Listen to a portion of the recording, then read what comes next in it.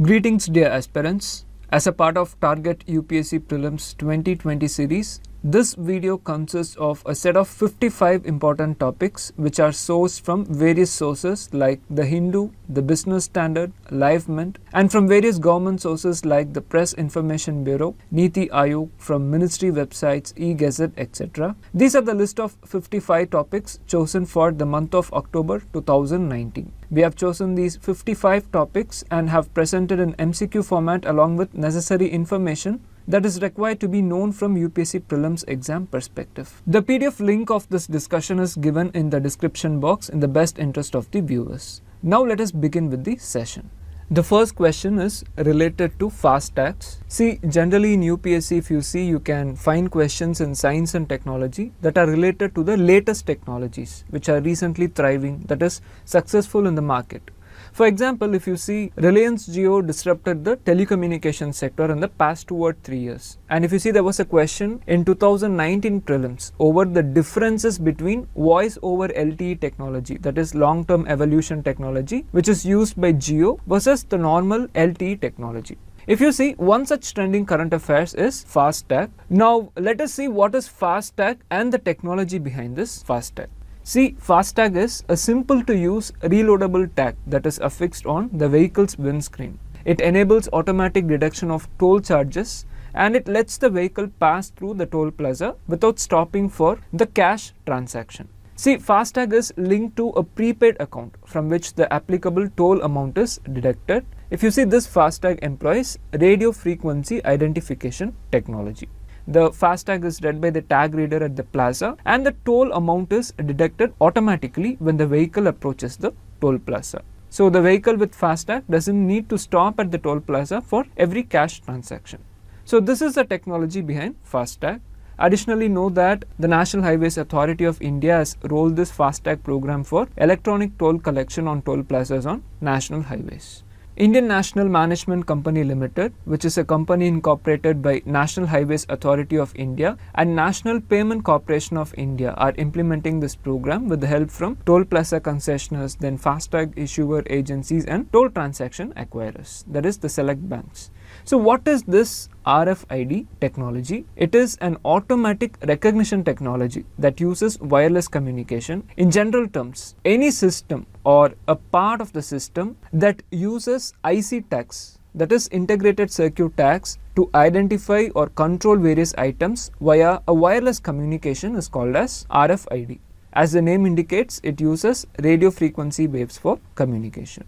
Now note that there are two major types of RFID technology. One is active RFID technology and the other is passive RFID technology. In active RFID technology, the active RFID tag has an onboard power source, that is an internal power source. It usually has battery and an active transmitter. The tag uses the battery to power its integrated circuit and transmitter. Here the advantage is that the integrated circuit of this tag may contain more processing power to implement additional functions like data manipulation. And if you see, this active RFID tag has a longer read range, that is the operation range is higher. The read range depends on the battery power and the type of transmitter on the tag. If you see, active RFID tags are often used by real-time location systems and they are costlier. So this is all about active RFID tag. Now if you look at passive RFID technology, the passive RFID tag does not have its own power source. That is, it has no battery on board. The tag obtains power from the radio waves that are received from the interrogator. The amount of power thus received is very small. It is just enough to energize its integrated circuit, and the integrated circuit will communicate with the interrogator. Therefore, the passive tag functions are quite limited and they have lower range of operation. If you see, in RFID applications, passive RFID tags are used often. They are often embedded into adhesive labels which are easy and quick to attach. Now if you see, this FASTag uses this passive RFID technology. As we saw earlier, FASTags are affixed on the vehicle's windscreen. This FASTag is read by the tag reader, which is the interrogator at the toll plaza, and the toll amount is deducted automatically when the vehicle approaches the toll plaza. So this is the technology behind this FASTag and how this FASTag works. So always, whenever you come across such successful technologies, know the basic science behind that technology. So with this information in mind, let us look at this question. first time if you read an UPSC question, that too a science and technology based question which is related to recent technologies, you will most likely feel completely blank. If you read one more time, it will make a little sense, but if you know the basic science behind that particular question, you can easily crack the question.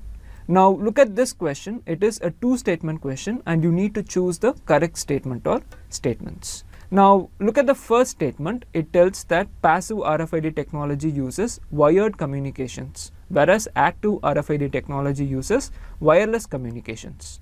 First time you will have no idea about this statement. But here the basic science is about RFID, and we saw that RFID technology uses wireless communications. It basically uses radio waves for communication. If you know this basic science fact, you can tell that the first statement is wrong. So RFID is basically a wireless near field communication technology. Now look at the second statement. It tells that an active RFID technology has an internal power source, whereas a passive RFID technology has no power source. This statement is correct. Active has an internal power source, whereas passive RFID does not have any power source. So here the correct answer is option B, 2 only, since you need to choose the correct statement or statements. So watch out for this RFID technology. You can expect a question on this RFID technology in this year's prelims or in the future year's prelims exam. Now let us move on to the next question. This question is about 10-year rural sanitation strategy. See, the Department of Drinking Water and Sanitation, which comes under the Ministry of Jal Shakti, has launched the 10-year rural sanitation strategy for the period 2019 to 2029. The title of the strategy is From ODF, that is Open Defecation Free, to ODF plus Rural Sanitation Strategy 2019-2029. Know that the same department, that is the Department of Drinking Water and Sanitation, is the nodal department for implementing this 10-year strategy. See, we know that Swachh Bharat mission was launched on 2nd October 2014 to eradicate the practice of open defecation across India. The rural component of this mission was Swachh Bharat Mission Gramin. As of September 2019, all the states and union territories had reported that their rural areas are open defecation free. This was reported before the deadline, which was fixed in the year 2014. The deadline was 2nd October 2019, which is the 150th birth anniversary of Mahatma Gandhi. So now India has achieved open defecation free status in the rural areas under this Swachh Bharat Gramin mission. Now this 10-year rural sanitation strategy is a framework to sustain the efforts of the sanitation behavior change that has been achieved under this Swachh Bharat Mission Gramin. So the vision of this strategy is ODF plus. So what is this ODF plus? That is Open Defecation Free Plus. It includes sustaining the usage of safe sanitation facilities by all. That is the newly constructed toilets. This includes all the new households and even some of the households that might have been left. So sustaining the usage of sanitation facilities as well as effective disposal of solid and liquid wastes. If you see, this strategy is aligned to Sustainable Development Goal number 6, which is clean water and sanitation. So one of the goal under this 10-year strategy is to sustain the gains that are made under Swachh Bharat Mission Gramin, and the next goal is to achieve a clean living environment with solid and liquid waste management.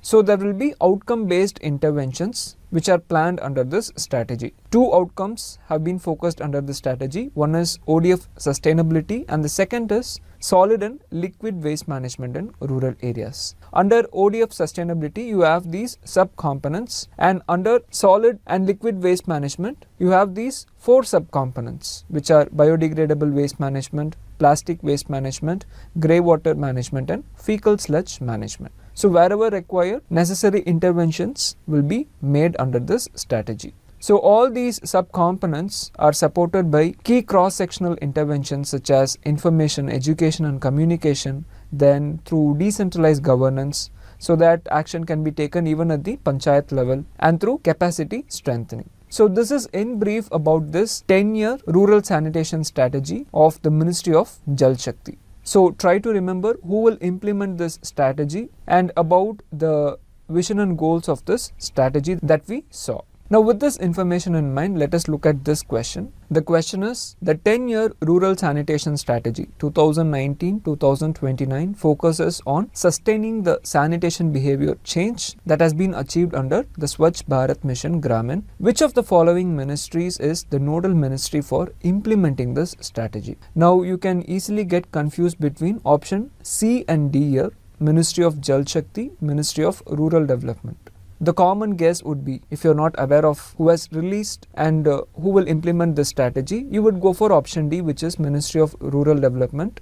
But know that the answer here is option C, Ministry of Jal Shakti. Now one small trick to remember this is, we saw that the nodal department is the Department of Drinking Water and Sanitation, and this strategy is about sanitation. Now don't go by rural, go by the keyword sanitation. So you can arrive at the correct answer, which is option C, Ministry of Jal Shakti. Now let us move on to the next question. This question is about India Tuberculosis Report 2019, in short India TB Report 2019. See, India has set an ambitious target of eliminating tuberculosis by 2025. According to World Health Organization, elimination of tuberculosis means there should be less than one case of tuberculosis for a population of 10 lakh by the year 2025. Even if you see the WHO's NTEP strategy targets for elimination of tuberculosis by the year 2050. But if you see, India aims to end tuberculosis by 2025, which is 5 years ahead of UN's SDG target of eliminating TB by the year 2030. So if India needs to achieve the target to end tuberculosis by 2025, then it requires the rate of decline of incidence of tuberculosis to be more than 10 to 15% every year. If you see, this target was set in the year 2017. Now let us understand in brief about tuberculosis. Tuberculosis or TB is caused by the bacterium, Mycobacterium tuberculosis. It most often affects the lungs. Know that tuberculosis is curable and preventable, and if you see, tuberculosis spreads from person to person through the air. Now let us look at this India TB Report 2019. It was released by the Central Tuberculosis Division, which comes under the Union Ministry of Health and Family Welfare. See, as per this report, India accounts for a quarter of the global tuberculosis burden. In the year 2018, there are an estimated 27 lakh cases. If you see, this is a 16% increase when compared to 2017, and it is the highest so far. Now let us see the major outcomes of the report. First, let us see the characteristics of the tuberculosis affected population. See, tuberculosis largely found among the working age group. 89% of cases come from the age group of 15 to 69 years, and about 2/3 of the tuberculosis cases are males. Now let us see the major findings of this report.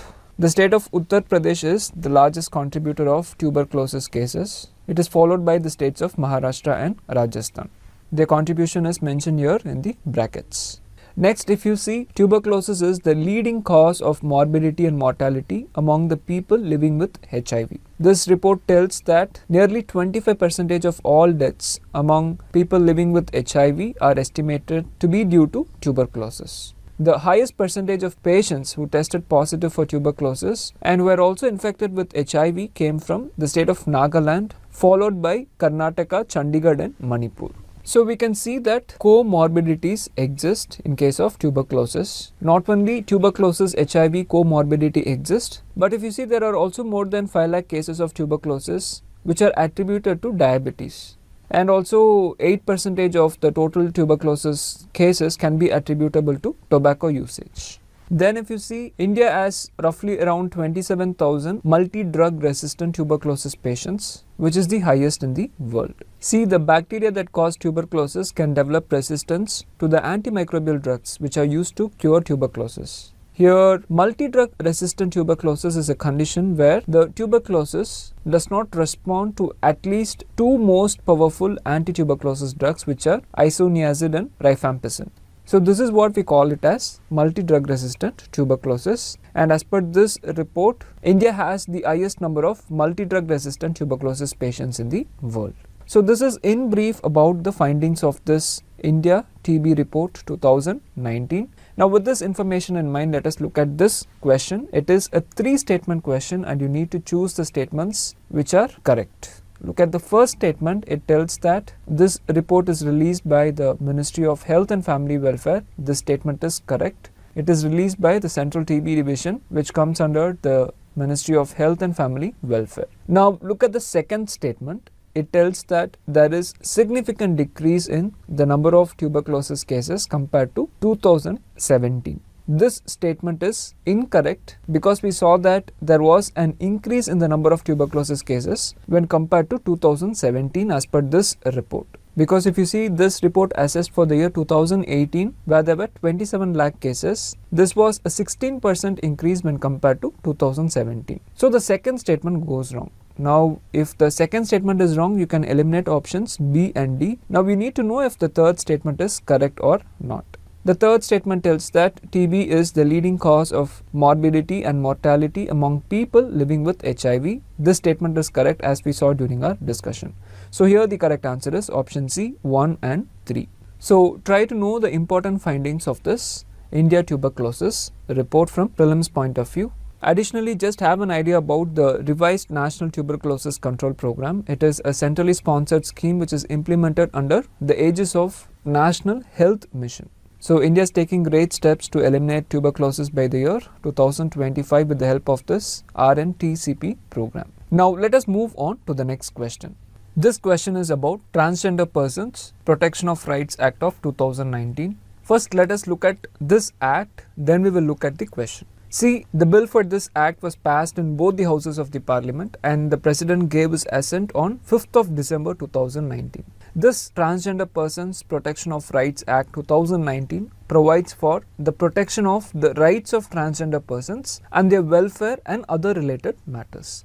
From this act, what you need to know is, have an idea about the definition of who is a transgender person. See, a transgender person means a person whose gender does not match with the gender assigned to that person at birth, and it includes the following categories of persons: trans man or trans women, then persons with intersex variations, then genderqueer persons, and then persons who are having some socio-cultural identities like Kinnar, Hijra, etc. So this is the definition of a transgender person. See, this act prohibits discrimination against a transgender person on matters of educational services, then on matters of employment or occupation, and then on matters of healthcare services, then on matters of access to goods and services, and then if you see on the right of movement, right to property, etc. Now let us see some other important provisions of this act. This act recognizes the identity of transgender persons and it confers them a particular right. The right is a person can self-identify themselves if they are transgender person or not. Next, if you see, this act provides for the right of residence with parents and immediate family members to a transgender person. And next, if you see, this act provides for formulation of welfare schemes and programs for the education, social security and the health of transgender persons. And then if you see, this act also provides for forming a national council for transgender persons. This national council shall advise, monitor and evaluate measures for the protection of the rights of the transgender persons. So these are some of the other important provisions of this Transgender Persons Protection of Rights Act 2019. So we can expect that this act will make all the stakeholders responsive and accountable for upholding the principles that are underlying this act. And then it will also bring greater accountability on the part of the central government and the state governments and union territories administrations for issues concerning transgender persons. So these are some of the important points which you need to know from this act from prelims point of view. To know more about this act, we request the viewers to have a look at our 12th January 2020 The Hindu News Analysis.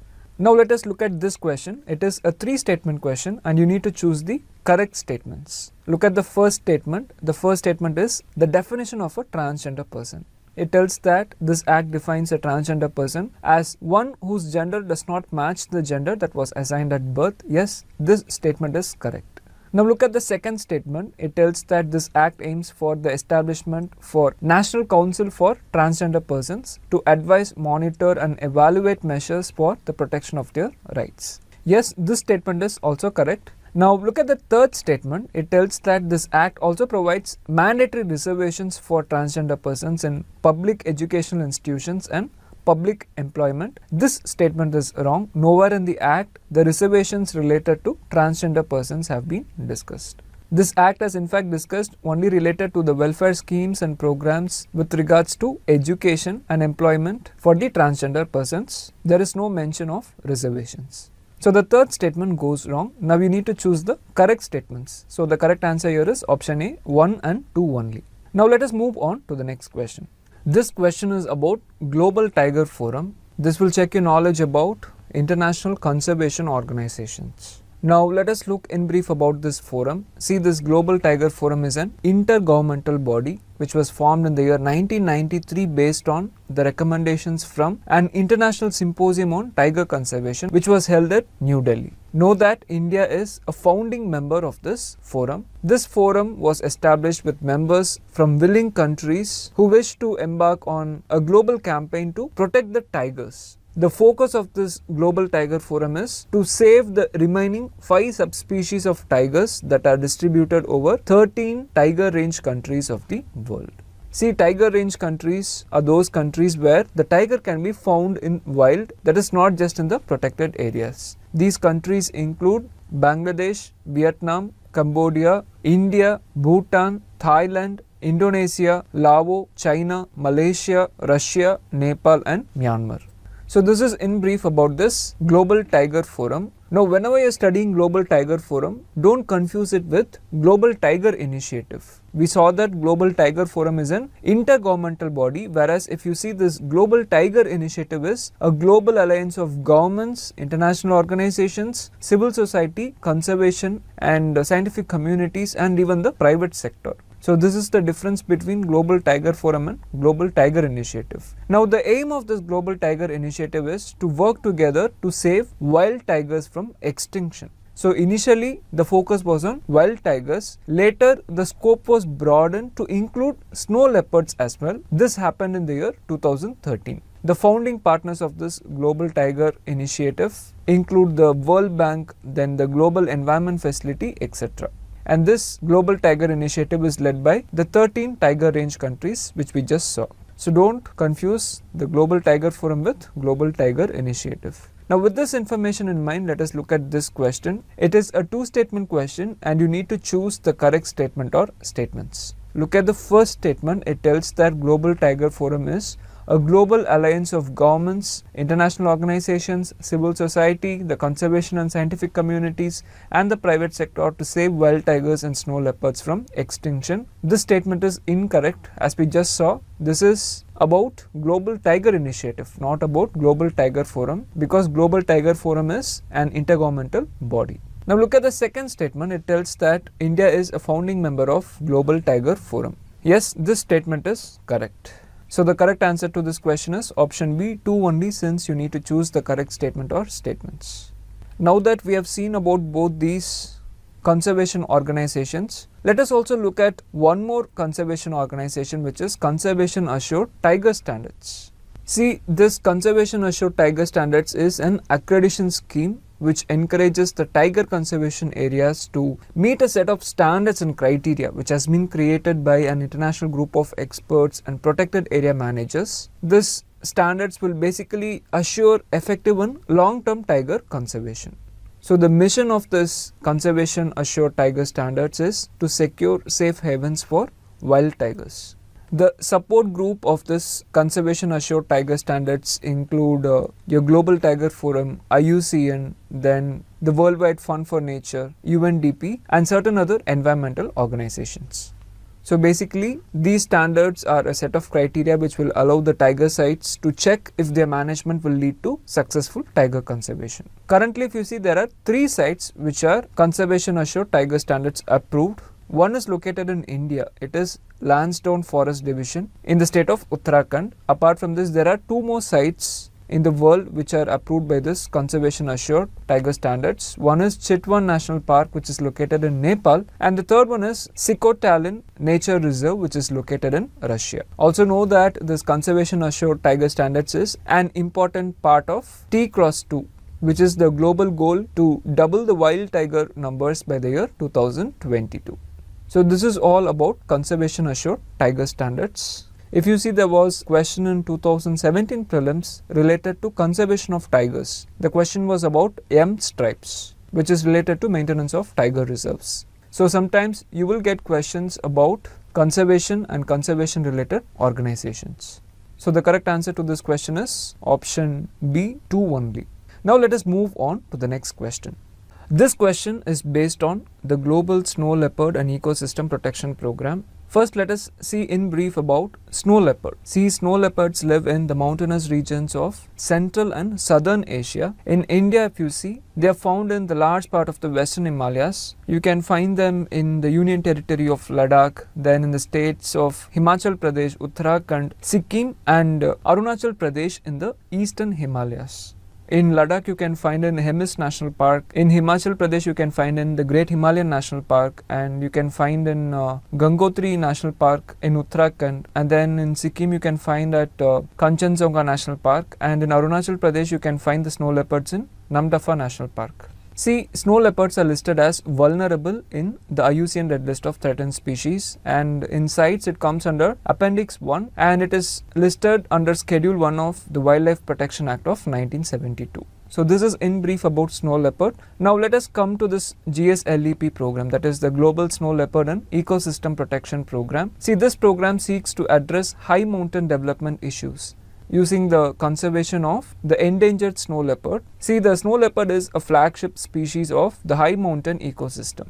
It is a good indicator species as it quickly reacts to habitat disturbance. So that is why it is called as flagship species. The successful conservation of the snow leopard requires sustainable long-term systemic solutions to the threats that are impacting the quality of the habitats. See, this GSLEP is a range-wide effort that unites range country governments, non-governmental and intergovernmental organizations, then local communities and the private sector. So all these different stakeholders will come together to conserve the snow leopards and their valuable high mountain ecosystems. See, there are 12 snow leopard range countries which are members of this GSLEP. They are Kazakhstan, Uzbekistan, Tajikistan, Kyrgyz Republic, Afghanistan, Pakistan, India, Nepal, Bhutan, China, Mongolia and Russia.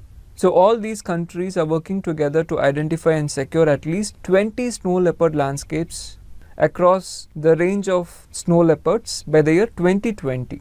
This initiative is called as Secure 20 by 2020. Here, have an idea that secure snow leopard landscapes are defined as those that contain at least 100 breeding age snow leopards conserved with the involvement of local communities, and these landscapes should support adequate prey populations, and these landscapes should also have functional connectivity to other snow leopard landscapes, where some of the landscapes might even cross international boundaries. So such landscapes are called as secure snow leopard landscapes. Here, another important fact that you need to know is the Bishkek Declaration. See, this declaration was adopted by all these 12 snow leopard range countries at Bishkek, which is the capital of Kyrgyz Republic, in the year 2013. This declaration acknowledged that the snow leopard is an irreplaceable symbol of the nation's cultural and natural heritage and an indicator of the health and sustainability of mountain ecosystems, because we saw that the snow leopard is the flagship species. So all these 12 countries pledged to ensure that snow leopards and the people who live among them thrive in healthy ecosystems. So all these initiatives will contribute to the prosperity and well-being of all the 12 countries and the earth overall. Now let us come to India-specific factors. See, as back as in 2009, India had launched Project Snow Leopard to arrest the decline of snow leopard in Indian high altitudes through conservation based on sound scientific plans and local support. And then if you see, in 2019, the 4th session of the steering committee of the range countries of this GSLEP was held in New Delhi. And apart from this, if you see, in 2019, India launched its first national protocol to count India's snow leopard population. So these are some of the India-specific initiatives with regards to conserving snow leopard. If you remember, in the previous question, we just saw that under Global Tiger Initiative, one of the aim was also to conserve the snow leopards. That is to save the snow leopards from extinction. So when you are studying about a particular animal which is of conservation importance, try to know the relevant initiatives that are taken by governments or other public-private coalitions. So always try to relate and study the topics. This is in brief about this Global Snow Leopard and Ecosystem Protection Program. Now let us look at this question. It is a 3-statement question and you need to choose the correct statement or statements. Look at the first statement. It tells that the goal of this Global Snow Leopard and Ecosystem Protection Program is to secure the long-term survival of the snow leopard in its natural ecosystem. Yes, this statement is correct. Now look at the second statement. It tells that India is a member of this program. This statement is also correct. As we saw, India is one of the 12 snow leopard range countries which is a member of this program. Now look at the third statement. It tells that snow leopard is listed as critically endangered in the IUCN Red List. This statement is incorrect because we saw that it is listed as vulnerable in the IUCN Red List of threatened species. So here the correct answer is option B, 1 and 2 only. Now it is not possible for you to remember the conservation status of all the animals. Try to list out the important animals like the big cats and other important animals of conservation importance like olive ridley turtles, rhinoceros, etc. and try to know the assessment status under this IUCN Red List. Now let us move on to the next question. This question is about Gemini device. See, this Gemini device was launched by the Union Ministry of Earth Sciences. See, India already does weather forecasts and issues weather advisories to fishermen, but if you see, they are disseminated through multiple communication modes and none of them could provide information like the disaster warnings. So there are some limitations in communicating disaster warnings, and this limitation was particularly felt during the Okki cyclone in the year 2017. The fishermen went out for deep sea fishing before the onset of the cyclone and they could not be informed about the developing cyclone, and they were largely affected during this Okki cyclone. So to overcome this difficulty, the Indian National Center for Ocean Information Services, in short INCOIS, collaborated with Airports Authority of India to utilize Gagan satellite system to transmit the disaster warnings to fishermen. See, Gagan satellite system is the acronym for GPS aided Geo Augmented Navigation Satellite System. This system consists of 3 geosynchronous satellites which are GSAT 8, GSAT 10 and GSAT 15, and this satellite system covers the entire Indian Ocean 24/7. Now, in order to receive messages that are transmitted through the Gagan satellites, INCOIS and Airports Authority of India have together developed this Gagan system enabled Gemini. So this is in brief about this Gemini device. See, this Gemini is the acronym for Gagan enabled Mariners Instrument for Navigation and Information. It is a portable receiver that is linked to Gagan satellites, as we saw. It is basically a box-shaped receiver which will have an antenna and an inbuilt battery. The Gemini device receives and transfers the data that is received from Gagan satellites to a mobile through Bluetooth communication. So for this purpose, a mobile application has been developed by INCOIS. This mobile application will decode and display the information in 9 regional languages. Now let us see the important purpose of using this Gemini. One is that it will provide seamless and effective dissemination of emergency information and communication on disaster warnings. And then if you see, it will also provide information on potential fishing zones, and then it will also provide ocean states forecasting, which is nothing but the weather forecasting. It will provide the accurate state of the oceans. This includes forecasts on winds, waves, ocean currents, water temperature, etc. So these are some of the important purpose of using Gemini. So this is all that you need to know about Gemini device. Now let us look in brief about this INCOIS. See, INCOIS is also called as SO INCOIS. It was established as an autonomous body in the year 1999 under the Ministry of Earth Sciences. It is a unit of the Earth System Science Organization, and that's why it is called as SO INCOIS. The mandate of this INCOIS is to provide the ocean information and advisory services to society, industry, government agencies, and also to the scientific community. The information is provided based on continuous observations of the ocean.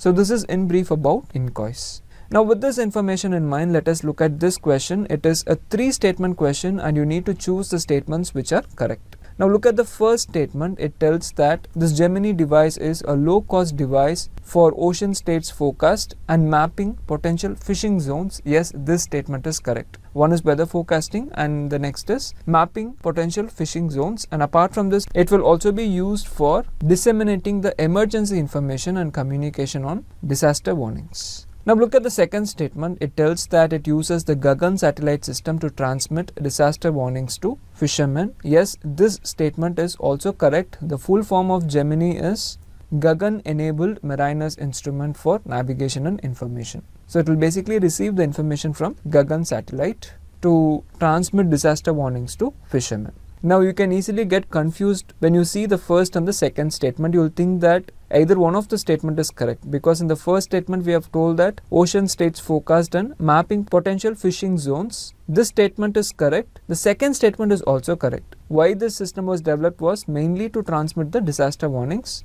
and apart from this it also does these two activities. So both the statements are correct here. Now look at the third statement. It tells that Gemini device is developed by the Ministry of Science and Technology. This statement is wrong. This device has been jointly developed by the Indian National Centre for Ocean Information Services, that is INCOIS, and the Airports Authority of India, and it was launched by the Ministry of Earth Sciences, and this INCOIS functions under the Ministry of Earth Sciences. So here the correct answer is option B, 1 and 2 only.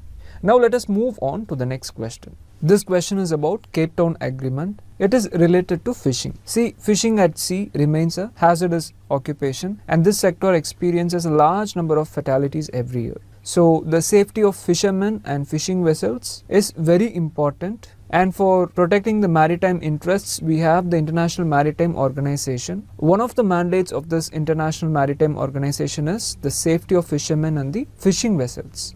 See, in 1977, delegates from this International Maritime Organization adopted the first international treaty. This treaty was basically to address the safety of fishing vessels. So the delegates met at a place called Torremolinos in Spain, and they came up with a follow-up protocol. This protocol was adopted in the year 1993. But if you see, this 1993 Torremolinos protocol did not come into force due to a variety of technical and legal obstacles. Later, if you see, in 2012, Cape Town Agreement was adopted at Cape Town in South Africa. This Cape Town Agreement updates and amends a number of provisions of this 1993 Torremolinos Protocol. See, this Cape Town Agreement features mandatory safety measures for fishing vessels, which are 24 meters in length and longer. So this agreement is seen as a key tool for combating illegal, unreported and unregulated fishing.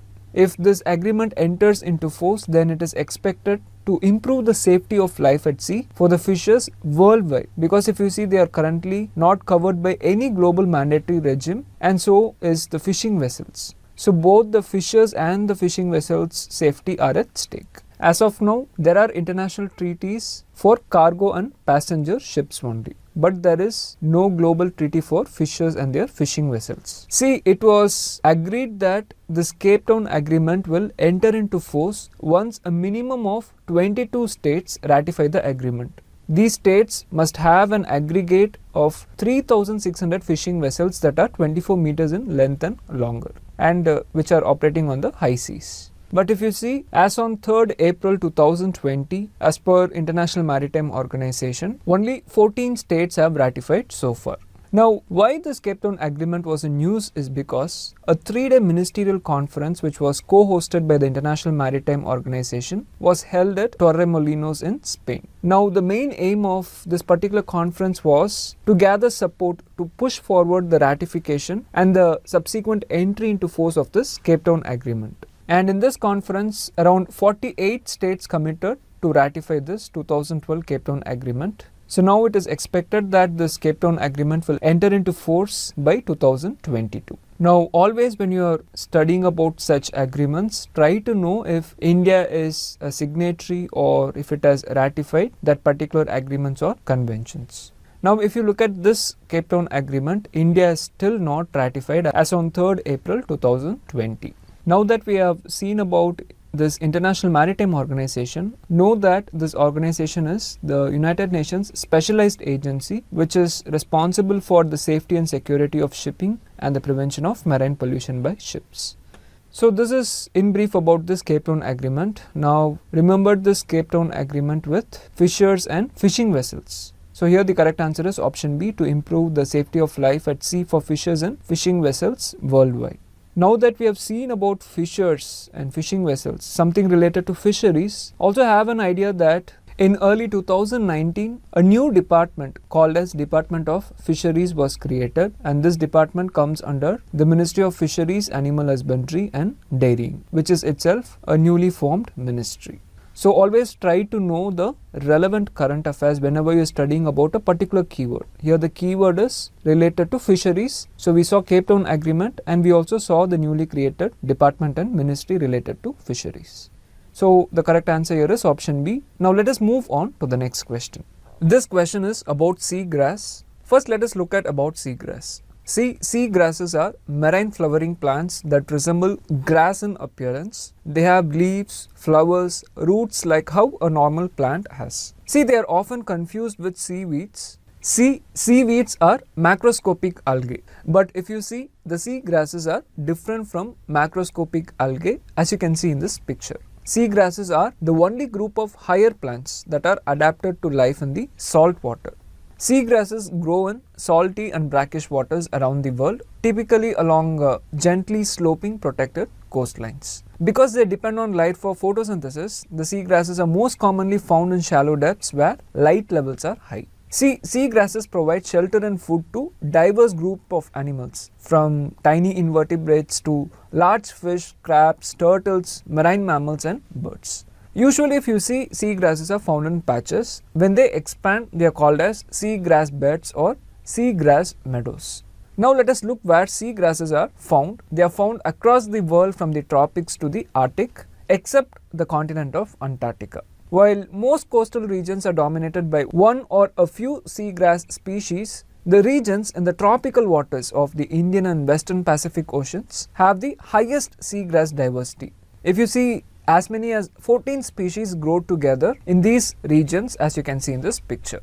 And if you take the case of India, India has recorded 14 species of seagrass along its coasts. You can find seagrass beds along the western and eastern coasts of India, and also in Lakshadweep and Andaman and Nicobar Islands. In Gulf of Mannar, along Tamil Nadu coast, and in Lakshadweep Islands, you can find the rich growth of seagrass beds.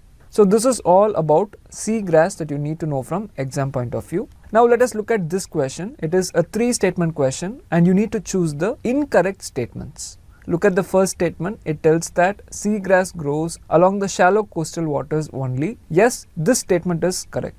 Whenever you get superlatives like only, again reread the statement and make sure if it is correct or not, because UPSC is known for confusing the aspirants. Sometimes you do get statements like this where the superlative only is present and the statement is also correct. So reread the statement and make sure if it is correct or not. In this case, it is a correct statement. Now look at the second statement. It tells that seagrass is present in tropical areas only. We just saw that seagrass is found from tropical areas till Arctic except Antarctica continent. So the second statement goes wrong. Now look at the third statement. It tells that seagrass has a symbiotic relationship with coral polyps. This statement is incorrect, because if you see, coral polyps has symbiotic relationship with zooxanthellae. Corals are living animals, whereas zooxanthellae are microscopic algae. So here the coral polyps does not have any kind of symbiotic relationship with the seagrass, instead with zooxanthellae. So here the third statement is incorrect. Now you need to choose the incorrect statements. The correct answer here is option C, 2 and 3 only. Now let us move on to the next question.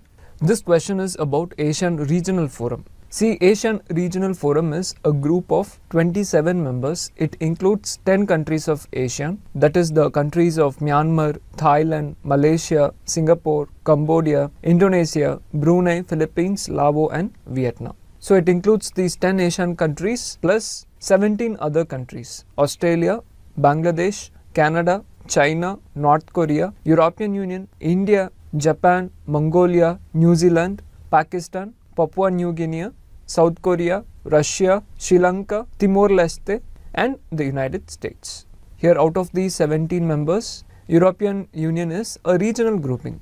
Know that this ASEAN Regional Forum was formed in the year 1993. And one more thing to note here is that North Korea is also a part of this ASEAN Regional Forum. Now let us look at the objectives of this ASEAN Regional Forum. One objective is to foster constructive dialogue and consultation on political and security issues of common interest and concern between the member nations. And the next objective is to make significant contributions to efforts towards confidence building and preventive diplomacy in the Asia Pacific region. So these are the objectives of ASEAN Regional Forum. Now with this information in mind, let us look at this question. Two statements are given and you need to choose the correct statement or statements. Look at the first statement. It tells that the objective of ASEAN Regional Forum is to make significant contributions to efforts towards confidence building and preventive diplomacy in Asia Pacific region. Yes, this statement is correct. Now look at the second statement. It tells that it is a group of 16 countries, which is also called as ASEAN plus 6.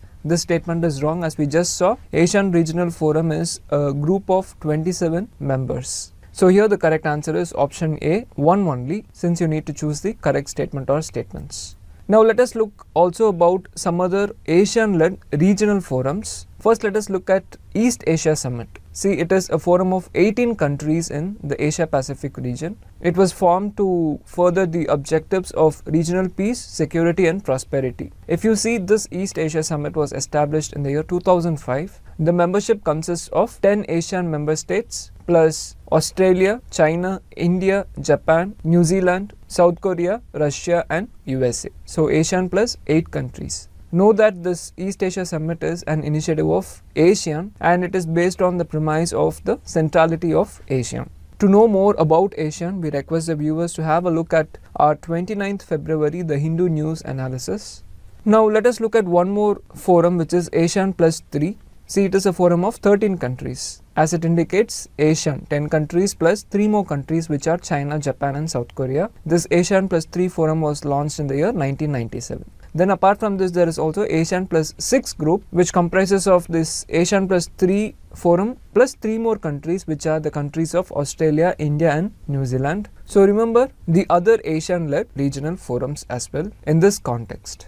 Now what we have done is we have given you a table so that it will be easy for you to compare between these different ASEAN-led regional forums. Now let us move on to the next question.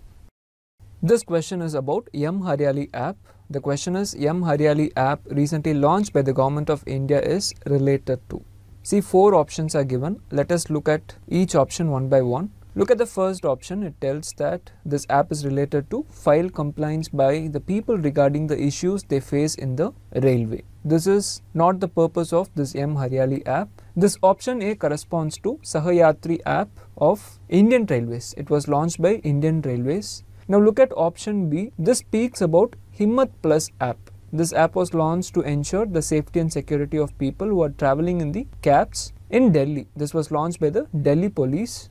Now look at option C. This option defines Money app, that is mobile aided note identifier app, which was launched by the Reserve Bank of India. The purpose is to identify the denomination of the currency notes for visually impaired people. So here the correct answer is option D, to encourage public engagement in planting trees and other such green drives. See, this app was launched by the Ministry of Housing and Urban Poverty Alleviation. As we saw, the aim of this app is to encourage public engagement in planting trees and other such related green drives. So what this app provides for the users? See, people can now upload information or photos of any plantation that was done by them using this application.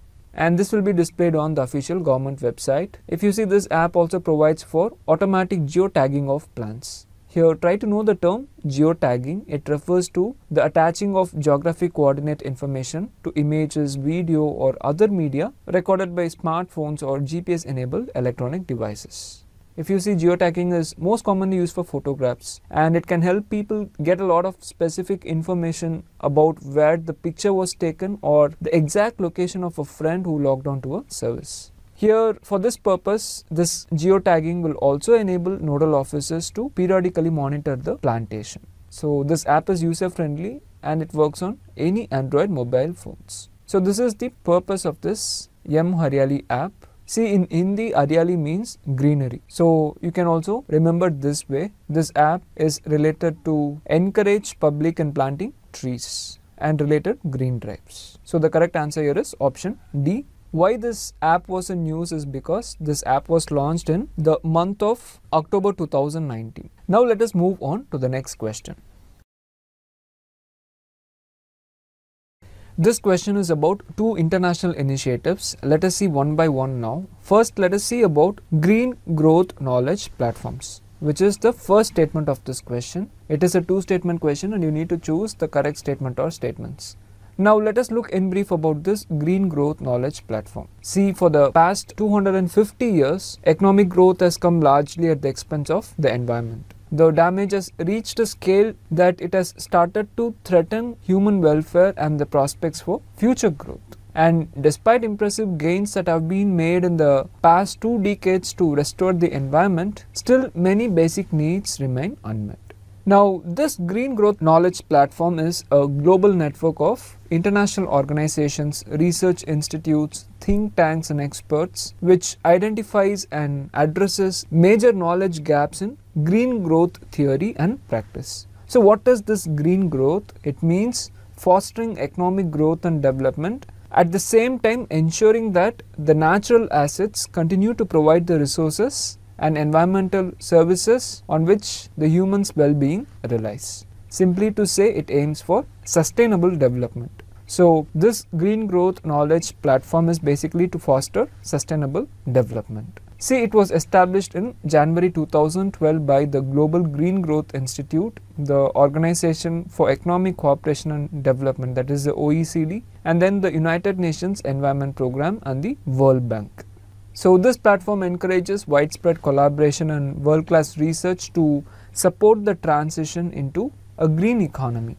So green economy aims for an economy that would be low carbon, resource efficient and socially inclusive economy. So this is in brief about this Green Growth Knowledge Platform. In connection with this, let us also look at one more international initiative, which is United Nations Environment Programme Finance Initiative. See, in 1992, when the Earth Summit happened at Rio de Janeiro, a group of leaders envisaged that transforming private finance would be the key to achieving sustainable development. And this is how United Nations Environment Programme Finance Initiative, in short UNEP-FI, came into being. See, this finance initiative is a partnership between United Nations Environment Programme and the global financial sector, which consists of more than 300 members that include banks, insurers, investors and other supporting institutions. So all these members will tie up with United Nations Environment Programme to mobilize private sector finance for sustainable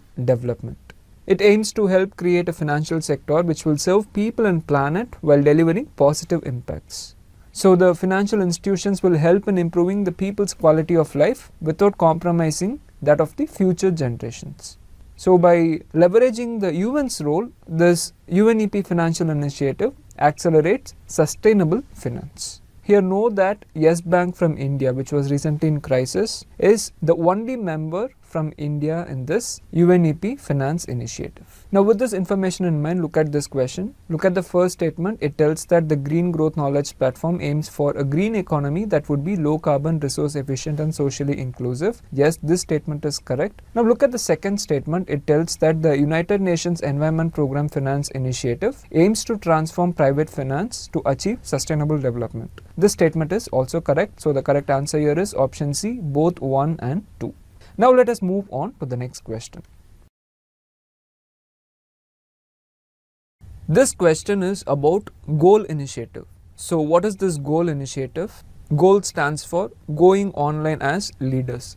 Know that initially GOAL was started as a digitally enabled mentorship initiative of Facebook. The purpose was to empower the tribal youth of India, especially the tribal girls, to become leaders for tomorrow in their respective fields. So the aim of this GOAL project was identifying and mobilizing renowned people from industry such as policymakers and influencers who are known for their leadership skills or roles, and these people will personally mentor the tribal youth from the tribal communities across multiple locations of India and digitally empower them. So this is the main aim of this GOAL project. See, this GOAL initiative has been designed to identify and attach at least one mentor who is expert in their respective fields to 4 tribal youth who will be trained and mentored by this mentor. Know that Facebook had started a pilot project on its own in the month of March 2019 across 5 states of India. The states were Madhya Pradesh, Jharkhand, West Bengal, Odisha and Maharashtra. And at that point of time, the Ministry of Tribal Affairs was not associated with the pilot project which was implemented by Facebook.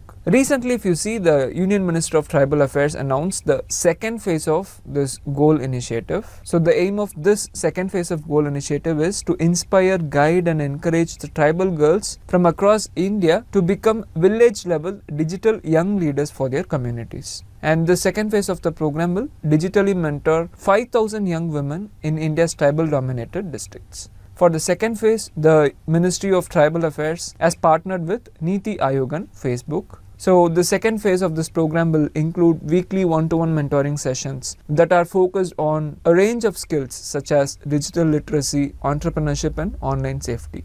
So in total, there will be more than 2 lakh hours of guidance which will be provided using Facebook family of applications, including WhatsApp and Facebook Messenger. And following the program, the participants will graduate to the Goal alumni and they will continue to receive support and guidance from the Ministry of Tribal Affairs and Facebook. And for this program, the Ministry of Tribal Affairs will also work with the district administration and other government agencies to help secure qualified participants with a fellowship so that they can put their newly learned skills to work. So this is in brief about this goal initiative. So remember, it is basically a mentoring initiative by the Union Ministry of Tribal Affairs in partnership with Facebook and Niti Aayog. With this background information in mind, let us look at this question which is on goal initiative. It is a 2-statement question and you need to choose the statements that are not correct. Now look at the first statement. It tells that this goal initiative aims at inspiring, guiding and encouraging tribal girls from across India to become village level digital young leaders for their communities. Yes, this statement is correct. GOAL stands for Going Online as Leaders. It is basically a mentoring program for the tribal girls across India, which was initially started by Facebook and now it is being coordinated by the Ministry of Tribal Affairs in association with Facebook and Niti Aayog.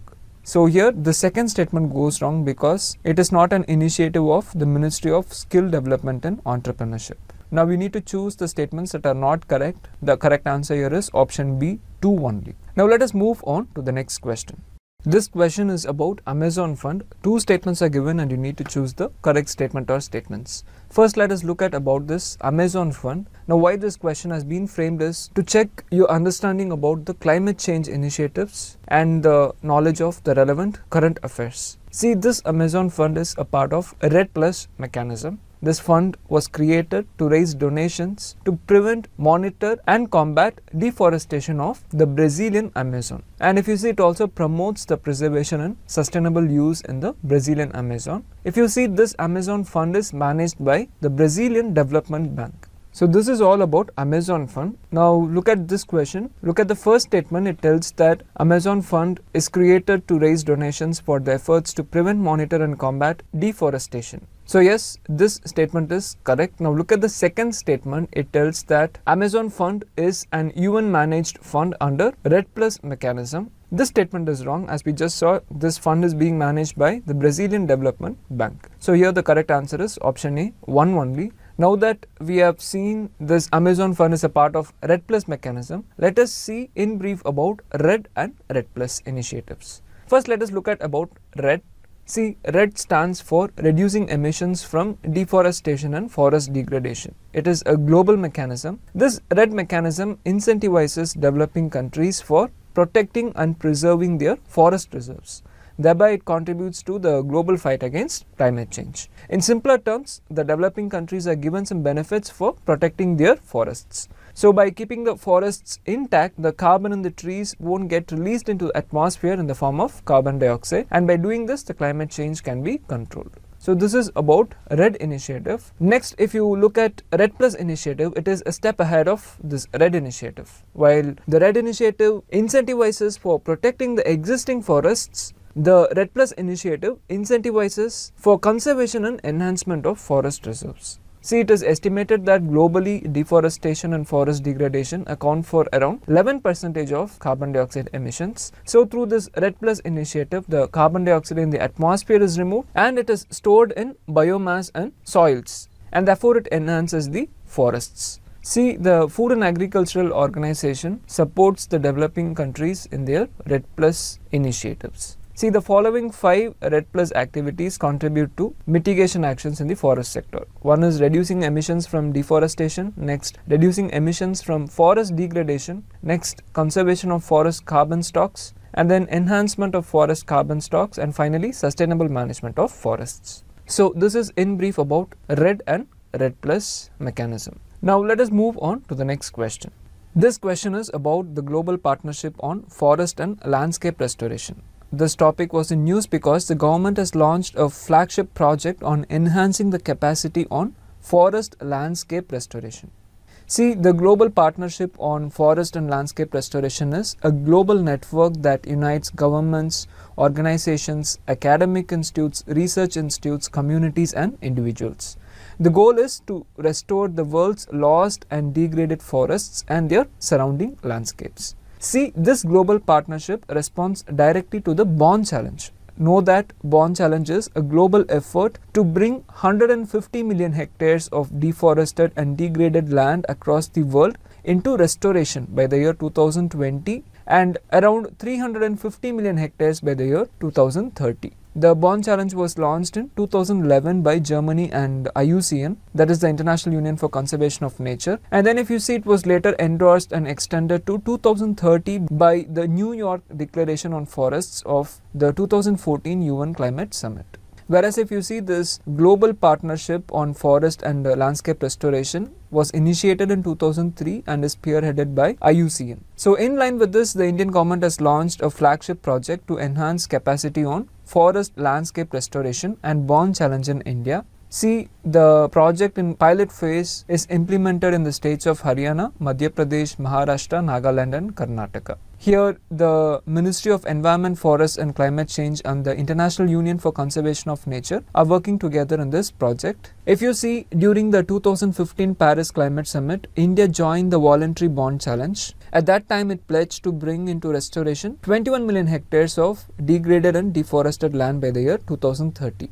Later, if you see, at COP14 of the United Nations Convention to Combat Desertification, which was held at New Delhi, the Prime Minister of India announced that it will restore 26 million hectares of degraded and deforested land by the year 2030. So now the goal is increased from 21 million hectares to 26 million hectares. To know more about this news, we request the viewers to have a look at our 10th September analysis. And to know more about the United Nations Convention to Combat Desertification, we request the viewers to have a look at our 28th August 2019 The Hindu News analysis. So this is in brief about this global partnership on forest and landscape restoration. Now look at this question. Which of the following correctly describes the global partnership on forest and landscape restoration? Here the correct answer is option D, a global network of governments, organizations, academic research institutes, communities and individuals to restore degraded forests. So know that it is a global network and is a public-private initiative. So try to remember this topic in this manner. Now let us move on to the next question. This question is about Angria Bank. See, this topic was in news because it was found that coral reefs of India, which are found in Gulf of Kutch, Lakshadweep, Gulf of Mannar, Andaman Islands, as well as Angria Bank, are under threat. Also, if you see, in December 2019, Wildlife Conservation Society India and the Center for Marine Living Resources and Ecology surveyed this Angria Bank region. See, Angria Bank is a submerged plateau which is situated around 105 km offshore from the southern coast of Maharashtra. This Angria Bank supports a large extent of coral reefs and algal habitats, and therefore it harbors a high diversity of associated flora and fauna. This unique ecosystem makes it among the last areas where there is marine diversity in the northern Indian Ocean. And know that coral reefs are listed under Schedule 1 of the Wildlife Protection Act of 1972. So this is all that you need to know about Angria Bank. Here just have an idea that Wildlife Conservation Society is an international NGO which is working for the conservation of wildlife, and the Center for Marine Living Resources and Ecology is located at Cochin. It functions under the Ministry of Earth Sciences. This center has been organizing, coordinating and promoting ocean development activities in India. So both these organizations surveyed this Anglia Bank region in the month of December 2019. So this is all about Anglia Bank. Now look at this question. The question is, Anglia Bank is a submerged plateau situated 105 km offshore from the Indian coast. Which of the following coastal cities lie close to this Anglia Bank? We saw that it is located near to the coast of Maharashtra. So here the ideal answer is option D, Mumbai, because if you see, Thiruvananthapuram is located down south on the western coast, and Visakhapatnam is located on the eastern coast of India, and Port Blair is located in Andaman and Nicobar Islands. So here the correct answer is option D, Mumbai. Now let us move on to the next question. This question is about the ocean cleanup. See, the Ocean Cleanup is a non-profit NGO which was founded in the year 2013. It is headquartered at Rotterdam in Netherlands. See, this NGO is developing advanced technologies to get rid of the world's oceans out of plastic. So this NGO is basically designing and developing cleanup systems to clean up what is already polluting our oceans and to intercept plastic on its way to ocean via rivers. So what this NGO does is that it will create new cleanup prototypes. Now why this NGO was in news in the month of October? Because the latest ocean cleanup prototype system of this NGO, which is named as System 001B, is successfully capturing and collecting plastic debris from the Great Pacific Garbage Patch. Now we need to know how plastic in ocean waters is dangerous. When plastics enter a gyre, they are unlikely to leave the area until they degrade into smaller microplastics. Now if you see, the marine organisms mistake these microplastics as their food. And when these marine organisms consume these microplastics, bioaccumulation happens within the body of marine organisms, and later biomagnification happens. So through bioaccumulation and biomagnification, the plastics enter marine organisms' lives and it causes different diseases in them.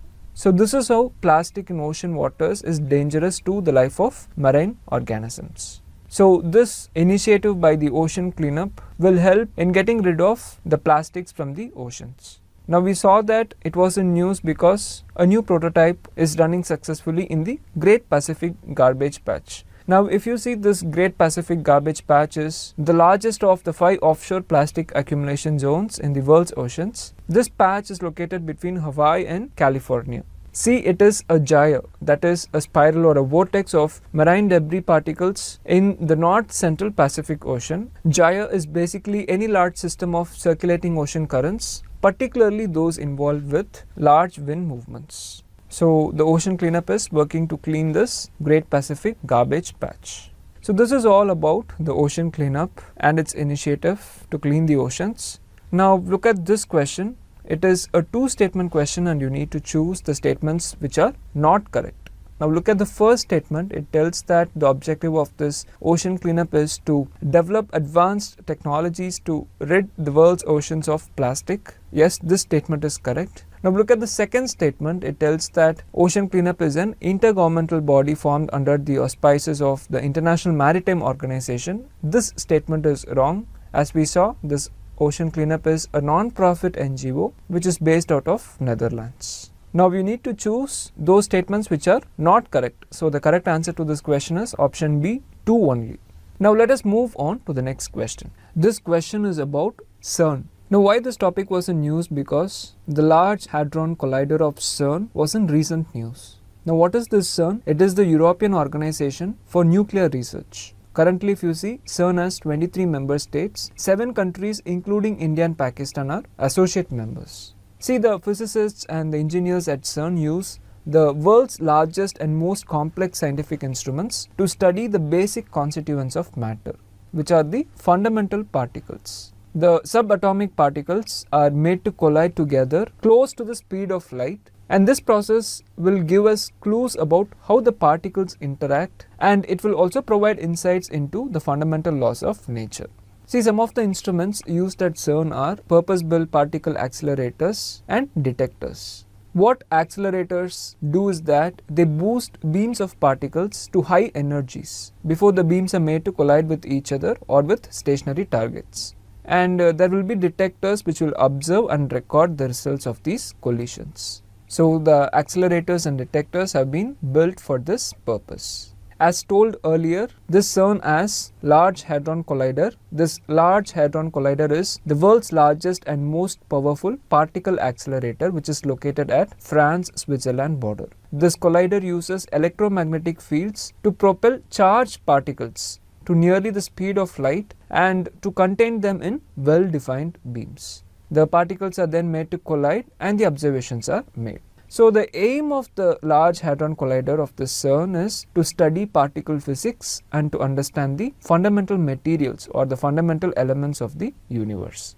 In recent years, if you see, CERN announced the discovery of Higgs bosons. This was a major achievement of CERN. But if you see, the capabilities of this Large Hadron Collider is very limited. So an upgrade was proposed to increase the luminosity of this Large Hadron Collider. Here luminosity means the rate of emission of radiation. See, this luminosity is an important indicator of the performance of this accelerator LHC.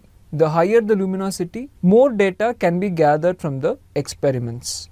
So this will give an opportunity to observe the rare processes more frequently. So this upgrade is of quite significance. So this project is called as High Lumi project or High Luminosity Large Hadron Collider project. The aim of this project is to increase the performance of this Large Hadron Collider. Now from this timeline you can see that the installation will start around 2025 and it is expected to be commissioned by the year 2027. This is in brief about this High Lumi or the High Luminosity Large Hadron Collider.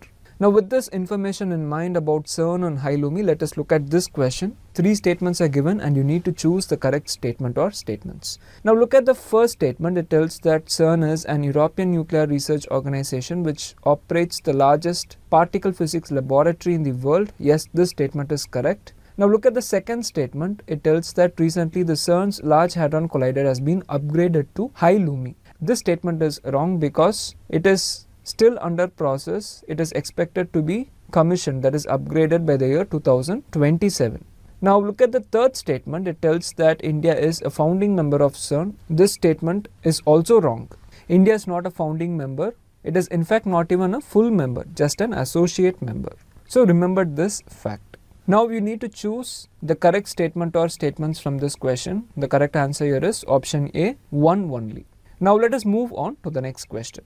This question is about particularly vulnerable tribal groups. Now why we have chosen this topic is because Manikandan tribes, which are a particularly vulnerable tribal group, were denied habitat rights in Simlipal Tiger Reserve in the state of Odisha. So in this context, let us look in brief about this particularly vulnerable tribal group. See, particularly vulnerable tribal groups are the tribal groups which are primitive, underdeveloped and vulnerable. There is a criteria to identify particularly vulnerable tribal groups amongst the tribal groups of India. There are 4 criteria. One is that particular tribal group should have a pre-agricultural level of technology, that is primitive agricultural technology. And then they should have a low level of literacy, and then there should be economic backwardness amongst the community, and then there shall be a declining or stagnant population. So if all these criteria are met, then a particular tribal group will be listed as a particularly vulnerable tribal group by the Ministry of Home Affairs.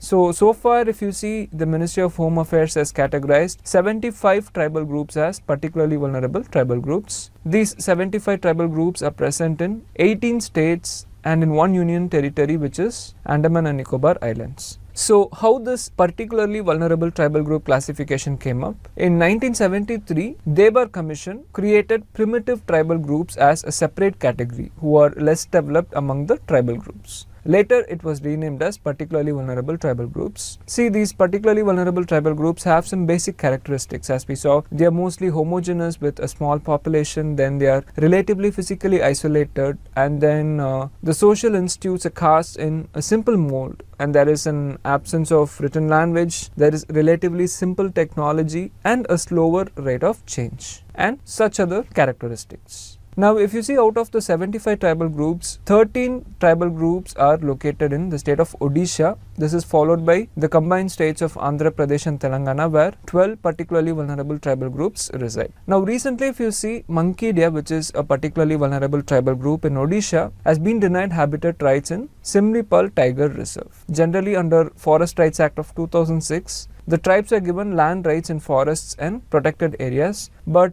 due to objections from the Forest Department of Odisha, the Manikandan tribes were denied the land rights. So, this is the news about Manikandan tribes. See, it is difficult as an aspirant to remember all the names of particularly vulnerable tribal groups. Now, what we recommend is that try to have an idea about those particularly vulnerable tribal groups which are seen in news, or those tribal groups which frequently appear in the news. Now, with this information in mind, let us look at this question. Two statements are given and you need to choose the correct statement or statements. Look at the first statement. It tells that Andhra Pradesh has the highest number of particularly vulnerable tribal groups. This statement is incorrect. Now, look at the second statement. It tells that Manikandan tribe is a particularly vulnerable tribal group in Odisha. Yes, this statement is correct. So, here you need to choose the correct statement or statements. The correct answer here is option B. Only the second statement is correct here.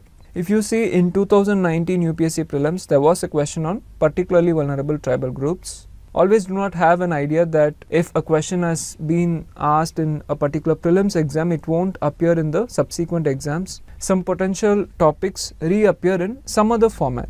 Now, from this topic, try to have an idea about Manikandan tribes. Now, let us move on to the next question. See, this question is about Paris Climate Agreement and Talanoa Dialogue. In this topic, you'll get to know about one of the climate change convention, which is an important convention, and the associated current affairs.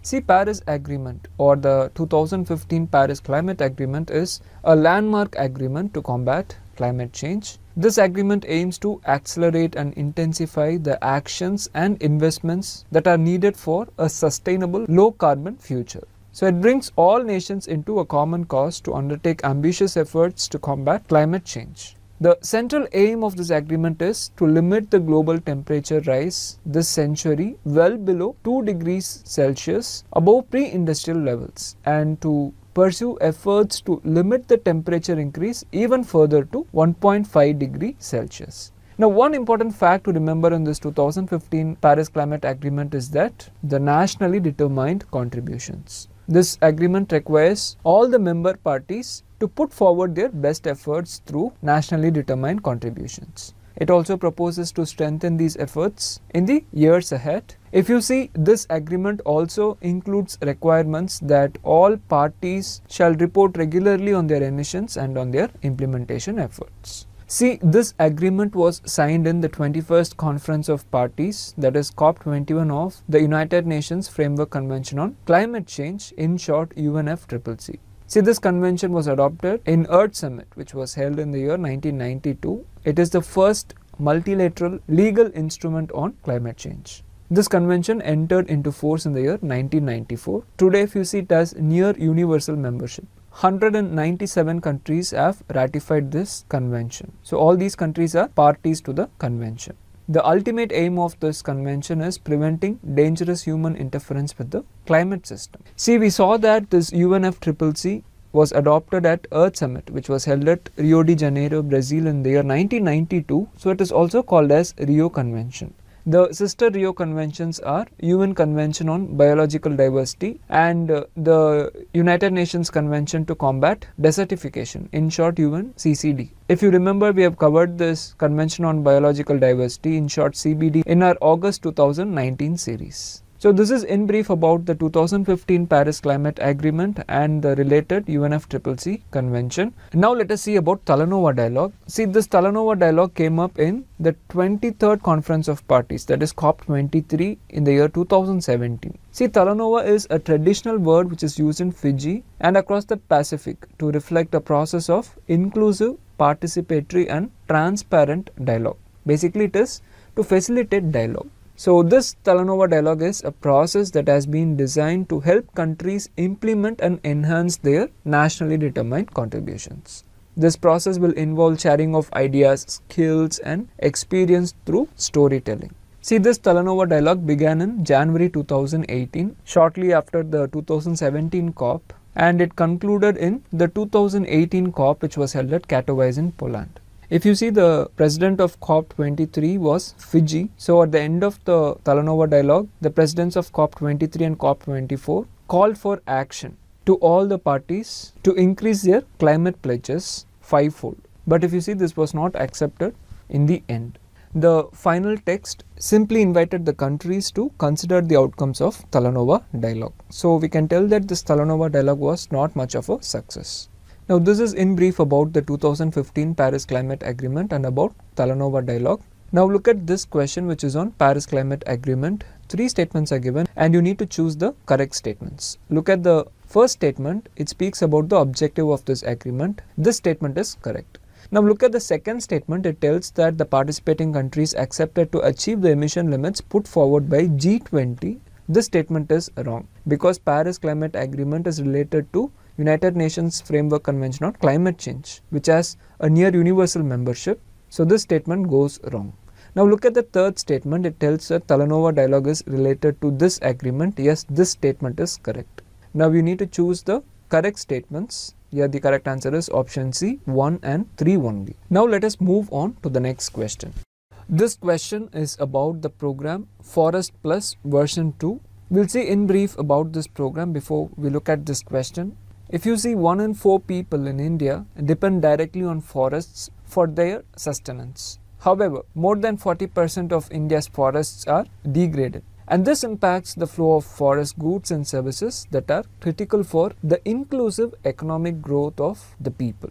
Despite the importance of these ecosystems, India's forests are still managed primarily for timber. In order to improve the management of forests and other landscapes, to strengthen their ecological health and to improve the livelihoods of the forest-dependent populations in India, the Union Ministry of Environment, Forests and Climate Change has tied up with USAID, that is the United States Agency for International Development, and certain civil society organizations. So together, the Union Ministry of Environment, Forests and Climate Change and this USAID launched Forest Plus version 1 program in 2012. If you see, this version 1 program focused on capacity building to help India participate in the RED Plus initiative, nothing but reducing emissions from deforestation and forest degradation. So this version 1 program of Forest Plus included 4 pilot projects in 4 different states, in the state of Sikkim, then in the state of Himachal Pradesh at Rampur, then in Karnataka at Shivamogga,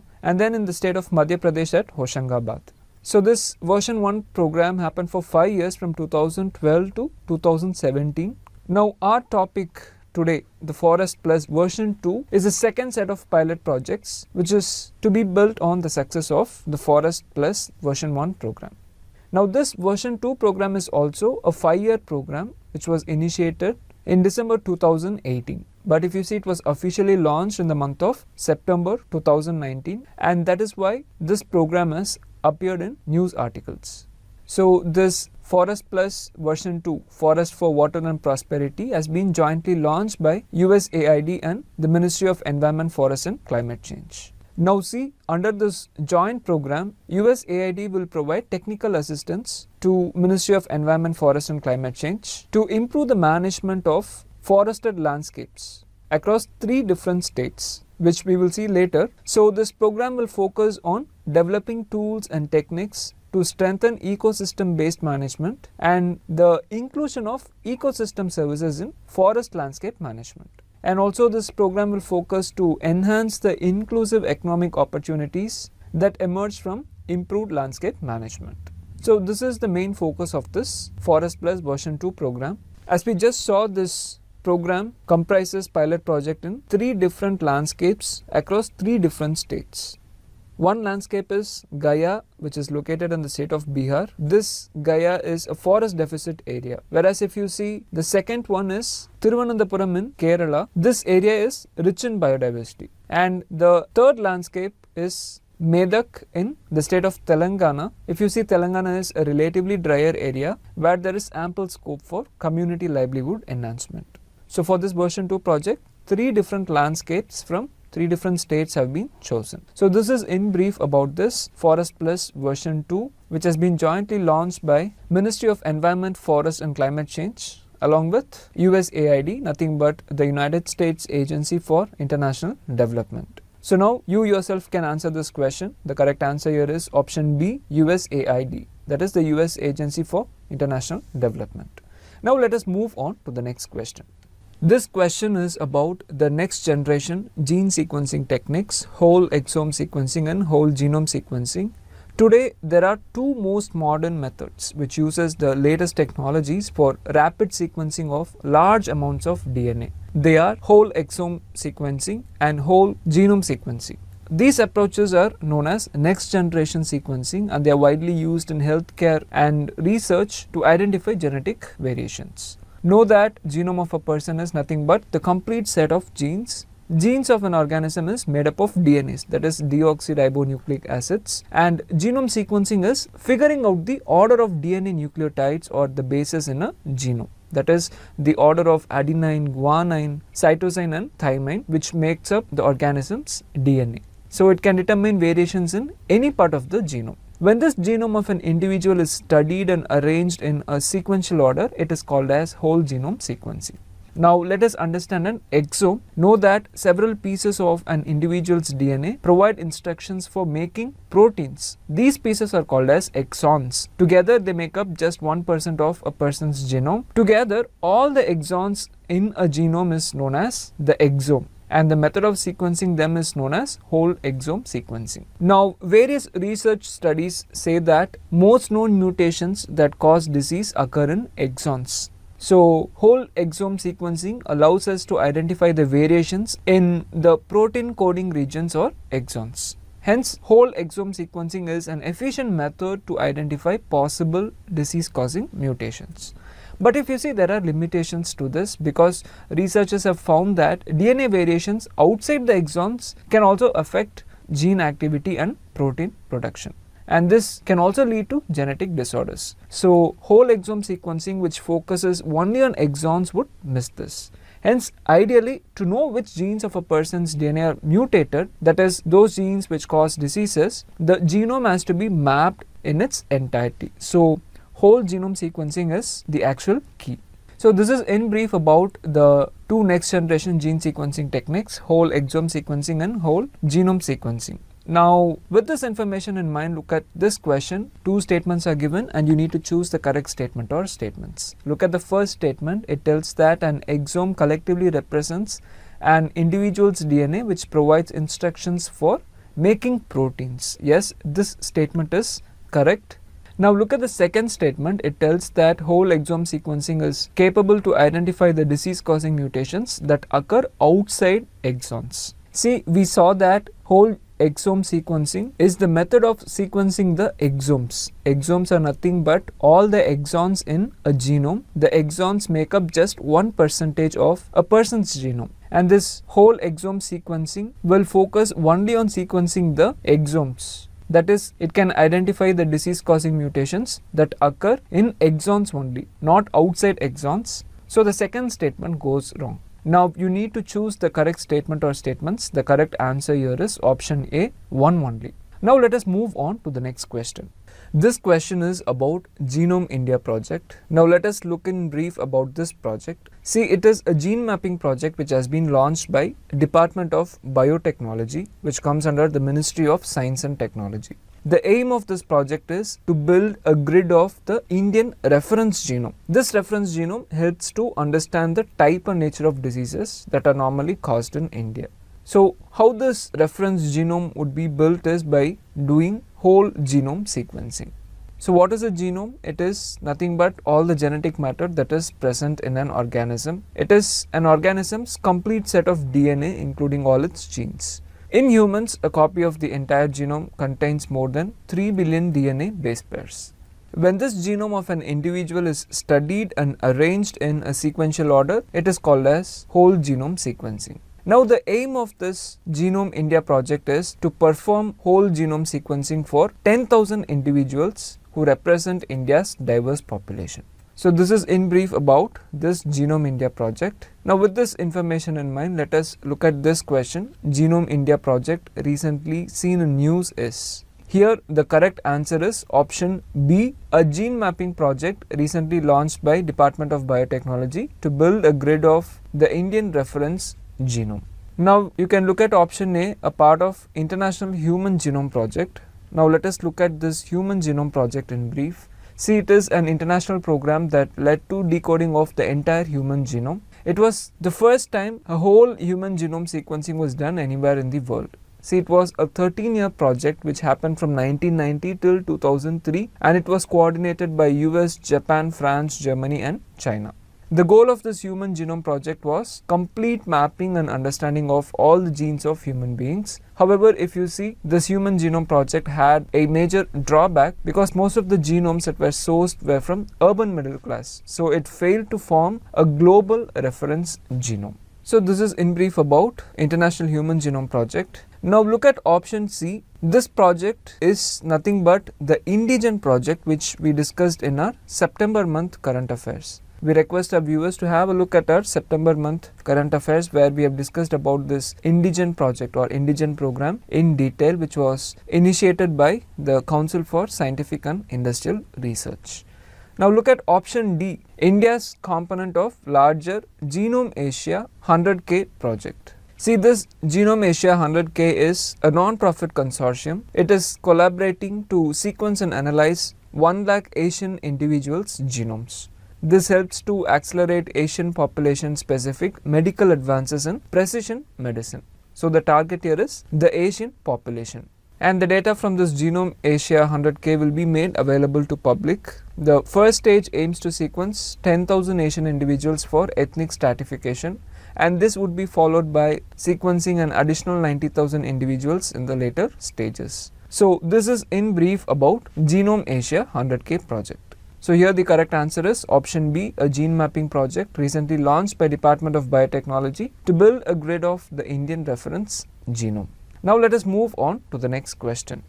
This question is based on Colombo Declaration on Sustainable Nitrogen Management. See, this declaration is an outcome of the 2-day event which was hosted by Sri Lanka in October 2019. So this is the reason why we are seeing this topic now. During this 2-day event, which was hosted by Sri Lanka with support from the United Nations Environment Programme, the Colombo Declaration was adopted. The aim of this declaration is to halve nitrogen waste by the year 2030.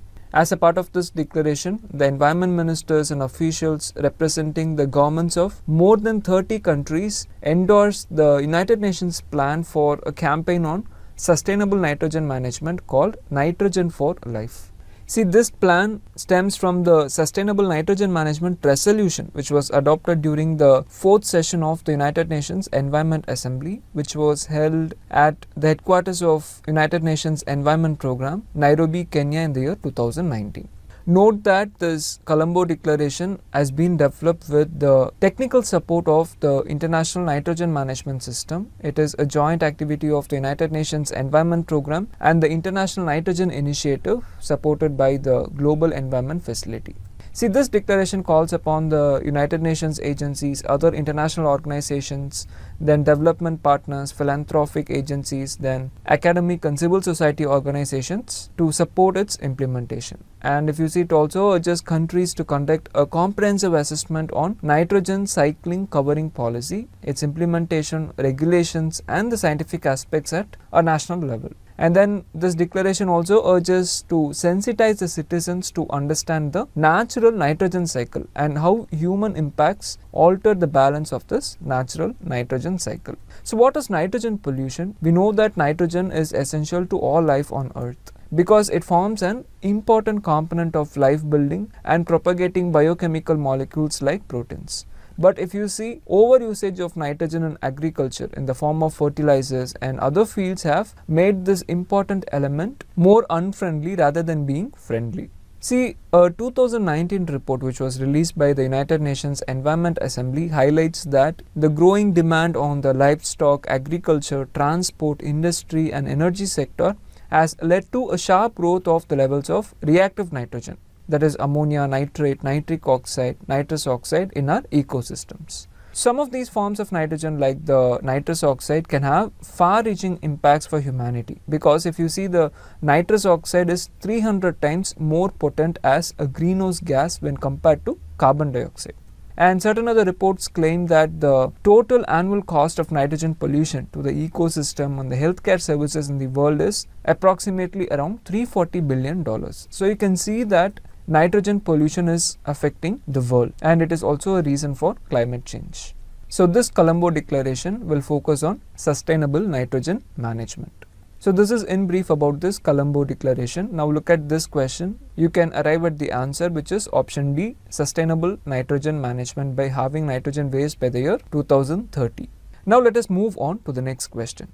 This question is about the Faith for Earth initiative. See, mobilizing partnerships is an important means for the implementation of 2030 Sustainable Development Goals. This can only be achieved by engaging and partnering with various stakeholders from all walks of life. And these stakeholders build on the cultural diversity, which is the fourth dimension of sustainable development, apart from the other three dimensions: environmental, economical, and institutional aspects. Now, when we tell cultural diversity, it also includes various faiths and the organizations associated with various faiths.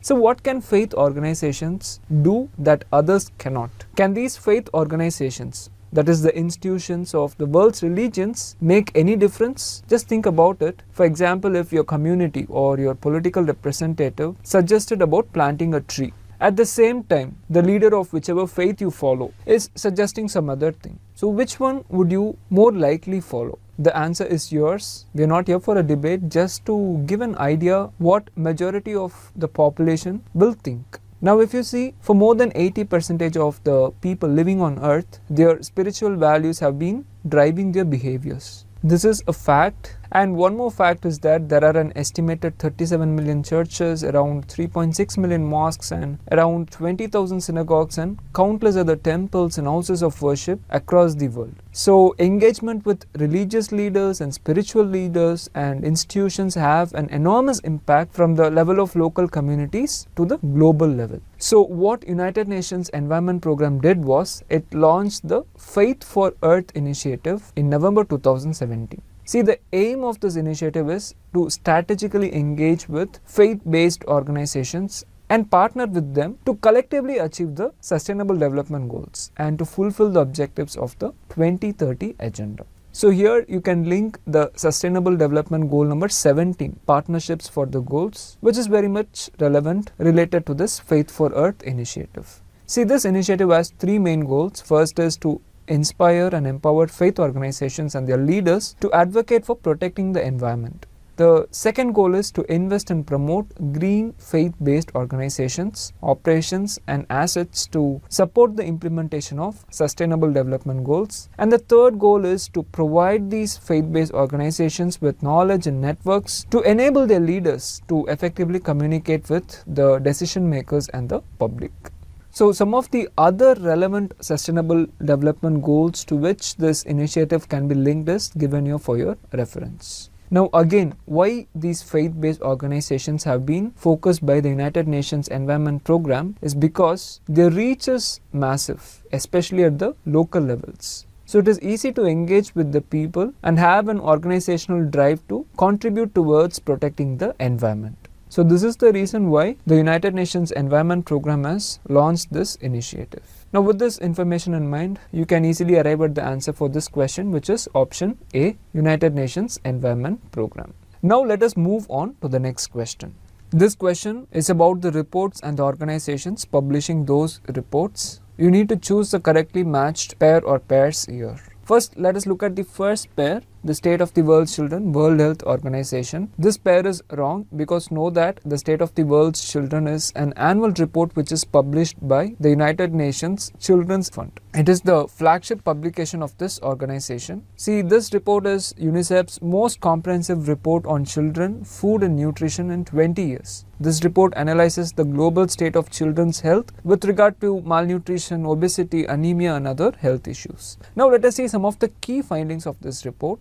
It says that at global level, 1 in 3 children under the age of 5 years is malnourished, that is stunted, wasted or overweight. So this puts them at risk of poor brain development, weak learning, low immunity, increased infections and in many cases death. So the triple burden of malnutrition, that is undernutrition, hidden hunger and overweight, threatens the survival, growth and development of children, the young people, economies and nations. For example, iron deficiency, which is a form of hidden hunger, reduces children's ability to learn and it increases women's risk of death during or shortly after childbirth. Then if you see, this report also says that in India, every second child is affected by some form of malnutrition. Around 35% of Indian children suffer from stunting due to lack of nutrition. 17% suffer from wasting, 33% are underweight and 2% are overweight. Stunting means low height for their age and wasting means low weight for height.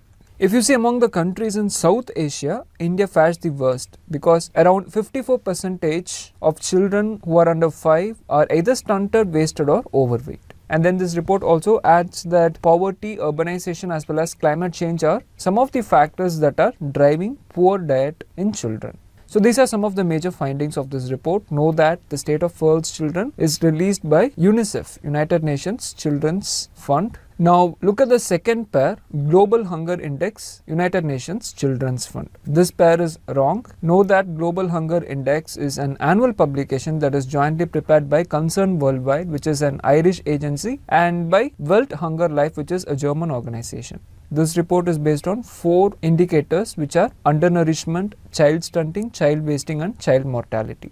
Now let us see some key findings with respect to India. If you see, India was ranked at 102nd position out of 117 countries. India's child wasting rate was extremely high at 20.8%, which is the highest for any country. The share of wasting among children in India increased from the time period 2008-12 to the time period 2014-18 from 16.5% to 20.8%. If you see, India has shown an improvement in other indicators, which includes under 5 mortality rate, prevalence of stunting among children and the prevalence of undernourishment owing to inadequate food. So these are some of the key findings of this Global Hunger Index. So here the second pair is wrong. It is not UNICEF but by Concern Worldwide and World Hunger Life. Now look at the third pair, Global Nutrition Report, Food and Agriculture Organization. If you remember, in our September 2019 Prelims series discussion, we have discussed this. This report is produced by an independent expert group of the Global Nutrition Report and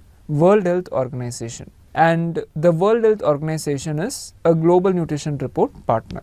So it is not Food and Agriculture Organization here. So all the 3 pairs are incorrect here. Now you need to choose the pairs that are correctly matched.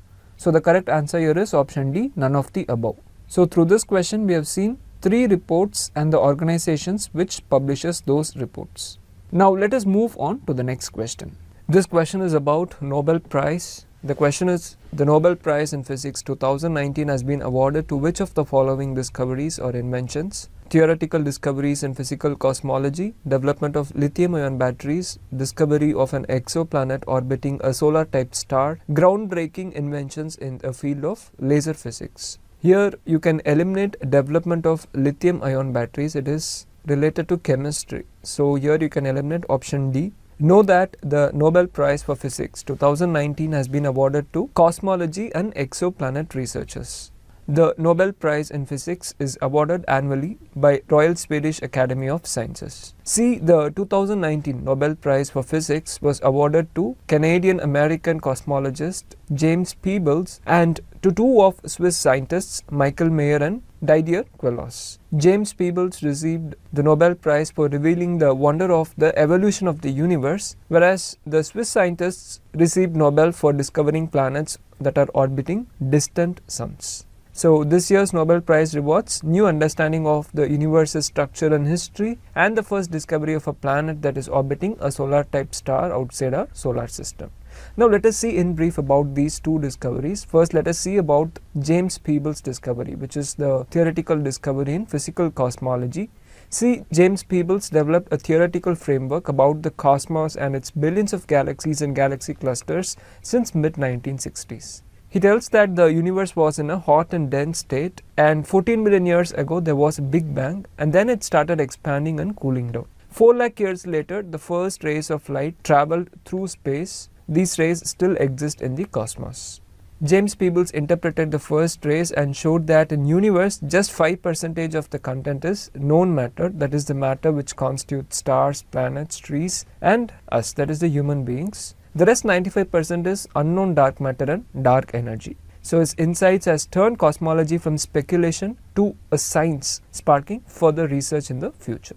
Know that the dark matter is the force that holds together galaxies. It helps the universe's increasingly rapid and constant expansion. Next, let us see the discovery of the 2 Swiss scientists, Michael Mayer and Didier Queloz, which is the discovery of an exoplanet orbiting a solar-type star. They discovered 51 Pegasi b in October 1995. See, it was the first discovery of an exoplanet. When we tell exoplanet, it means the planet outside our solar system, which is orbiting a solar-type star in our home galaxy, the Milky Way. Now, the discovery of this exoplanet, 51 Pegasi b, started a revolution in astronomy. It is a gaseous ball as big as Jupiter. So far, 4,000 exoplanets have been found in the Milky Way galaxy. So, these are the 2 discoveries which were awarded Nobel Prize for Physics in 2019. So, here the correct answer is option B, 1 and 3 only.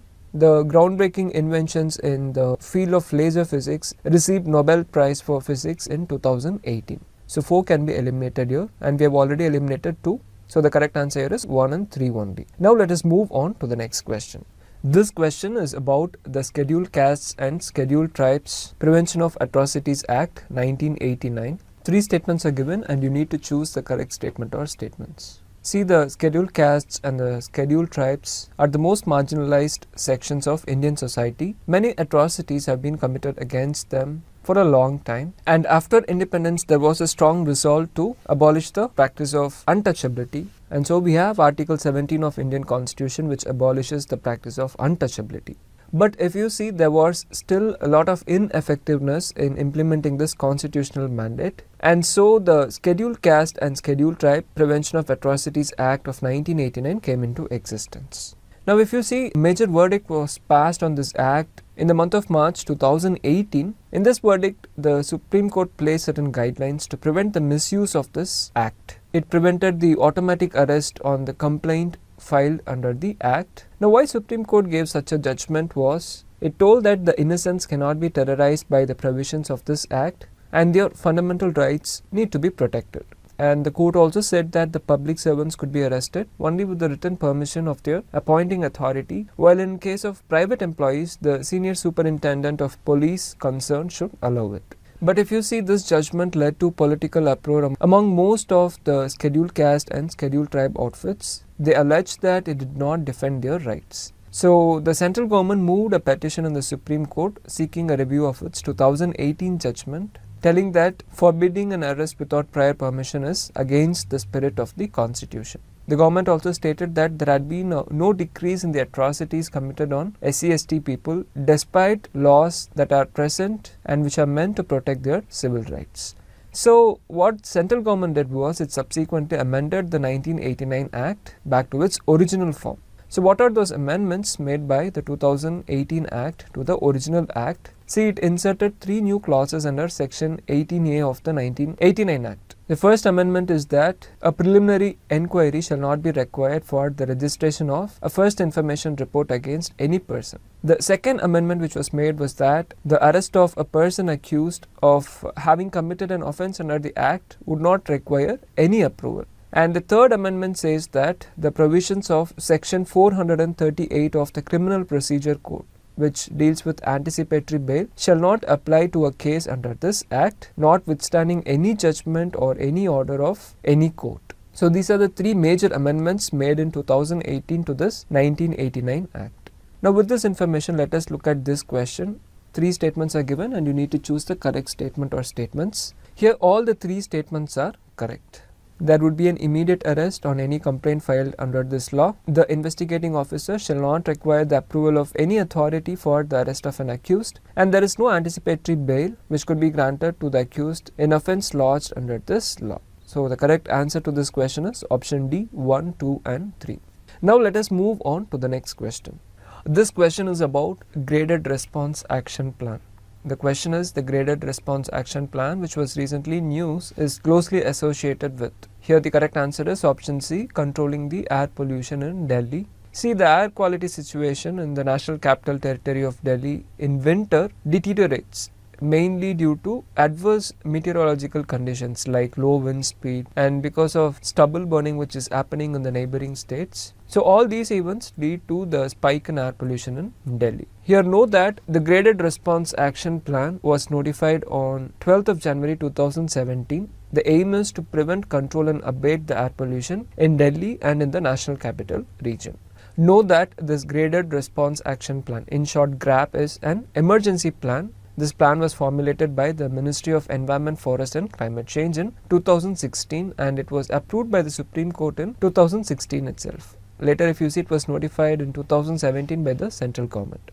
So under this GRAP, various measures depending on the pollution level will be taken by the competent authorities. As you can see in this table, if the pollution level is either moderate or poor, certain set of actions will be taken. And when it goes to very poor, some other actions will be taken, like stopping the use of diesel generator sets, enhancing parking fees, etc. For severe, you have certain action plans, and for emergency category, you have certain other action plans. So this is what is meant by Graded Response Action Plan. Based on the category or the grade, the action plans will be taken by the competent authorities. This is the crux of this Graded Response Action Plan. When you are studying about Graded Response Action Plan, also know about National Air Quality Index in brief. Know that it has been developed by the Central Pollution Control Board to inform people about the level of 8 pollutants in their cities. The 8 pollutants are particulate matter 2.5, particulate matter 10, ammonia, lead, nitrogen oxides, sulfur dioxide, ozone and carbon monoxide.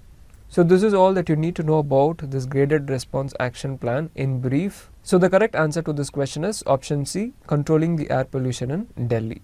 Now let us move on to the next question. See, this question is about Suman scheme, Surakshit Matritva Ashwasan. Surakshit means safety, Matritva is related to maternity and Ashwasan means assurance. So try to remember the meanings of the names of the schemes in English so that it will be easy for you to relate with its objective. See, this scheme is basically to provide quality health care at zero cost to pregnant women, new mothers and newborns. It aims to provide dignified and quality health care at no cost to every woman and newborn visiting a public health facility. Know that this scheme was launched by the Union Ministry of Health and Family Welfare. Under this scheme, the beneficiaries visiting the public health facilities are entitled to several free services. These include at least 4 antenatal checkups, that also include 1 checkup during the first trimester, then at least 1 checkup under Pradhan Mantri Surakshit Matritva Abhiyan, then iron folic acid supplementation, then tetanus diphtheria injection. So who are eligible under this Suman scheme? All pregnant women, newborns and mothers up to 6 months of delivery will be able to avail several free health care services under this scheme. Now let us see some of the important provisions of this scheme. This scheme will enable zero expense access to the identification and management of complications during and after the pregnancy. Then the government will also provide free transport to pregnant women from home to the health facility and drop back after discharge. Then the scheme will also ensure that there is zero tolerance for denial of healthcare services to such patients. Now this scheme aims to bring down the maternal mortality rate and infant mortality rate in India, and to stop all preventable maternal and newborn deaths. If you see, as of time period 2015-17, the maternal mortality rate in India stands at 122 per 1 lakh live births. See, the National Health Policy of 2017 aims to bring this maternal mortality rate to 100 per 1 lakh live births. And the Sustainable Development Goal target for maternal mortality rate is less than 70 per 1 lakh live births. So this scheme aims to bring down the maternal mortality rate. So this is in brief about this scheme. Now look at this question. 2 statements are given and you need to choose the correct statement or statements. Look at the first statement. It tells that under the Suman scheme, that is Surakshit Matritva Ashwasan, pregnant women, mothers up to 6 months after delivery and all sick newborns will be able to avail free healthcare benefits. This statement is correct. Look at the second statement. It tells that this scheme has been launched by the Ministry of Health and Family Welfare. This statement is also correct. So the correct answer to this question is option C, both 1 and 2. This question is about Serengeti National Park. Now let us look at about this national park. Know that this national park is not located in India, but it is located in the country of Tanzania in African continent. This national park consists of more than 1.5 million hectares of savanna. This park is world famous for the annual migration of 2 million wild beasts plus hundreds and thousands of gazelles and zebras. If you see, these animals migrate annually in search of pasture and water. And the biological diversity of this national park is very high. It is home to at least 4 globally threatened or endangered animal species like black rhinoceros, elephant, wild dog and cheetah. And this park is also included in UNESCO's World Natural Heritage Sites list. As you can see in this map, this national park is located close to Lake Victoria. This Lake Victoria spreads across 3 countries, Uganda, Tanzania and Kenya. Now with this information in mind, you can easily answer this question. Look at the question. This national park located close to Lake Victoria in Africa mainly comprises of savanna grasslands. It is home to black rhinoceros. This national park is listed as a World Heritage Site by UNESCO. Which of the following national park is being described in the above passage? 4 national parks are given. You know the answer. The correct answer here is option D, Serengeti National Park. Now it is not possible for you to remember all the national parks across the world, or for that sake even across India, but try to know some of the important national parks. Here you can see Yellowstone National Park is located in USA, whereas Jim Corbett is located in India, and Valley of Flowers is also located in the state of Uttarakhand in India. If you see, there was a question on this Valley of Flowers National Park in 2019 UPSC Prelims. So try to have an idea about the important national parks as and when you come across in the newspapers.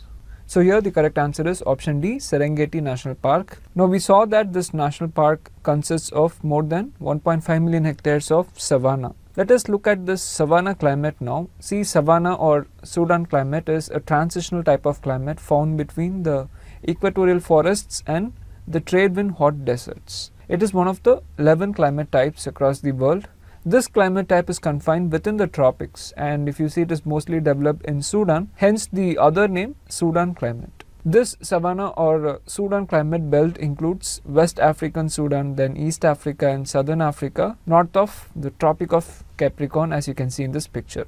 In the continent of South America, if you see, there are 2 distinct savanna regions called as Llanos and Campos. And then if you see, you also have savanna in Australian continent, which is located west to east north of Tropic of Capricorn. See, this savanna type of climate is characterized by hot rainy season and cool dry season. The vegetation usually is tall grass and short trees. Trees are present with heavy growth of tall grass, and if you see, this savanna climate is home to many wild animals like lion, tiger, leopard, panther, etc. So the correct answer to this question is option D, Serengeti National Park. Dear aspirants, in this regard, just kindly go through the 11 climate types of the world. For this, we recommend you to look at Certificate Physical and Human Geography book written by G.C. Leong. You can expect related questions in geography in UPSC Prelims. Now let us move on to the next question. This question is about Green Mahanadi Mission. See, Green Mahanadi Mission is a plantation drive along Mahanadi River Basin. The aim is to protect the Mahanadi River and keep it alive. So as a part of this mission, around 2 crore plant saplings will be planted along Mahanadi and its tributaries Tel and Ip. The main objective of this mission is to stop soil erosion on the river banks and recharge the groundwater reserves. So the plantation drive here will be within 1 kilometer radius on both sides of the river, and this would primarily include planting fruit bearing trees like mango, jackfruit, jamun, etc. Know that this mission was launched by the state government of Odisha. Now with this information in mind, let us look at this question. It is a 2-statement question and you need to choose those statements which are not correct. Look at the first statement. It tells that the objective of Green Mahanadi Mission is to prevent soil erosion and to recharge groundwater levels on the banks of Mahanadi River. Yes, this statement is correct. Now look at the second statement. It tells that the mission was launched by Ministry of Jal Shakti in association with National Mission for Clean Ganga. This statement is incorrect. See, this National Mission for Clean Ganga is purely associated with Ganga River only. The main aim of this mission is to prevent the environmental pollution that is happening in River Ganga. There are no other missions that are currently being undertaken in association with National Mission for Clean Ganga. As we saw, this Green Mahanadi mission is an initiative by the state government of Odisha. So the second statement here is wrong. Now we need to choose the incorrect statement or statements. Since the second statement is wrong here, the correct answer is option B, 2 only. Now let us move on to the next question. This question is about the w.e.f program. The question is the w.e.f program, which aims to encourage talented students across science and performing arts, is launched by. Here the correct answer is option C, Ministry of Human Resource Development. See, the Ministry of Human Resource Development has launched this unique initiative, the Pradhan Mantri Innovative Learning Program named w.e.f. This initiative was launched in October 2019 from ISRO headquarters at Bengaluru. Now this program is named w.e.f after the pole star with the same name. This program aims to encourage the talented students to realize their full potential and contribute to the society. See, this covers two areas. One is science and the other is performing arts. As you can see in the question, there will be 60 students in all, 30 from the field of science and 30 from the field of performing arts. The students will be broadly from classes 9th to 12th from all the schools, including government and private. This is only the first phase of this program, which will be expanded gradually to other fields like creative writing, etc. See, every student selected under this program will be called as w.e.f Tara. The selected students will be mentored and nurtured by renowned experts in different areas, and thus the students will both shine through their achievements and light a path for others to follow. So it is expected from this program that many of the students who have been selected will reach the highest levels in their chosen fields and bring laurels to their community, state and nation. So this is in brief about this w.e.f program. Now you can see that this program sounds somewhat similar to Going Online as Leaders Initiative, which we saw earlier. Similarly, if you see, ISRO has launched some initiatives for students such as Yuvika 2019 on the month of May 2019, and one more program, Samvad with Students, on January 2019. If you see this Yuvika, it is a young scientist program which is primarily aimed at imparting basic knowledge on space technology, space science and space applications to the younger students with the intent of arousing their interest in the emerging areas of space activities. Whereas if you see Samvad with Students is basically a platform which aims to engage the youngsters across India constantly to capture their scientific temperament. This is a new conversation mission. The aim is to inspire students across all schools and colleges. So these are some of the initiatives which was launched by ISRO, apart from w.e.f program, which was launched by the Ministry of Human Resource Development. So here option C is the correct answer. Now let us move on to the next question. This question is about Compact 2025 initiative. Two statements are given and you need to choose the statements which are correct. See, eliminating hunger and undernutrition is key to end extreme poverty, which is one of the sustainable development goal. This Compact 2025 is an initiative for ending hunger and undernutrition by the year 2025. That is why it is named as Compact 2025. See, this Compact 2025 is initiated and facilitated by International Food Policy Research Institute, in short IFPRI. But if you see, it will also include a range of partners who are working together, leaders from international organizations like International Fund for Agricultural Development, which is a specialized agency of United Nations, then World Food Programme, and then if you see countries and regions like Ethiopia, Malawi, African Union, and then private sectors, other research organizations like MS Swaminathan Research Foundation from India, and other non-governmental organizations like Helen Keller International are among those who are closely working with this Compact 2025 initiative. We saw that it is initiated and facilitated by IFPRI, not-for-profit International Agricultural Research Center, which was established in the year 1975. This IFPRI provides research-based solutions to sustainably reduce poverty and end hunger and malnutrition in developing countries. Now coming back to this Compact 2025 initiative, see, this acts as a knowledge and innovation hub that guides countries in developing and implementing strategic actions for food security and nutrition. So it helps the countries to develop, scale up and communicate policies and programs so that progress is made towards ending hunger and undernutrition.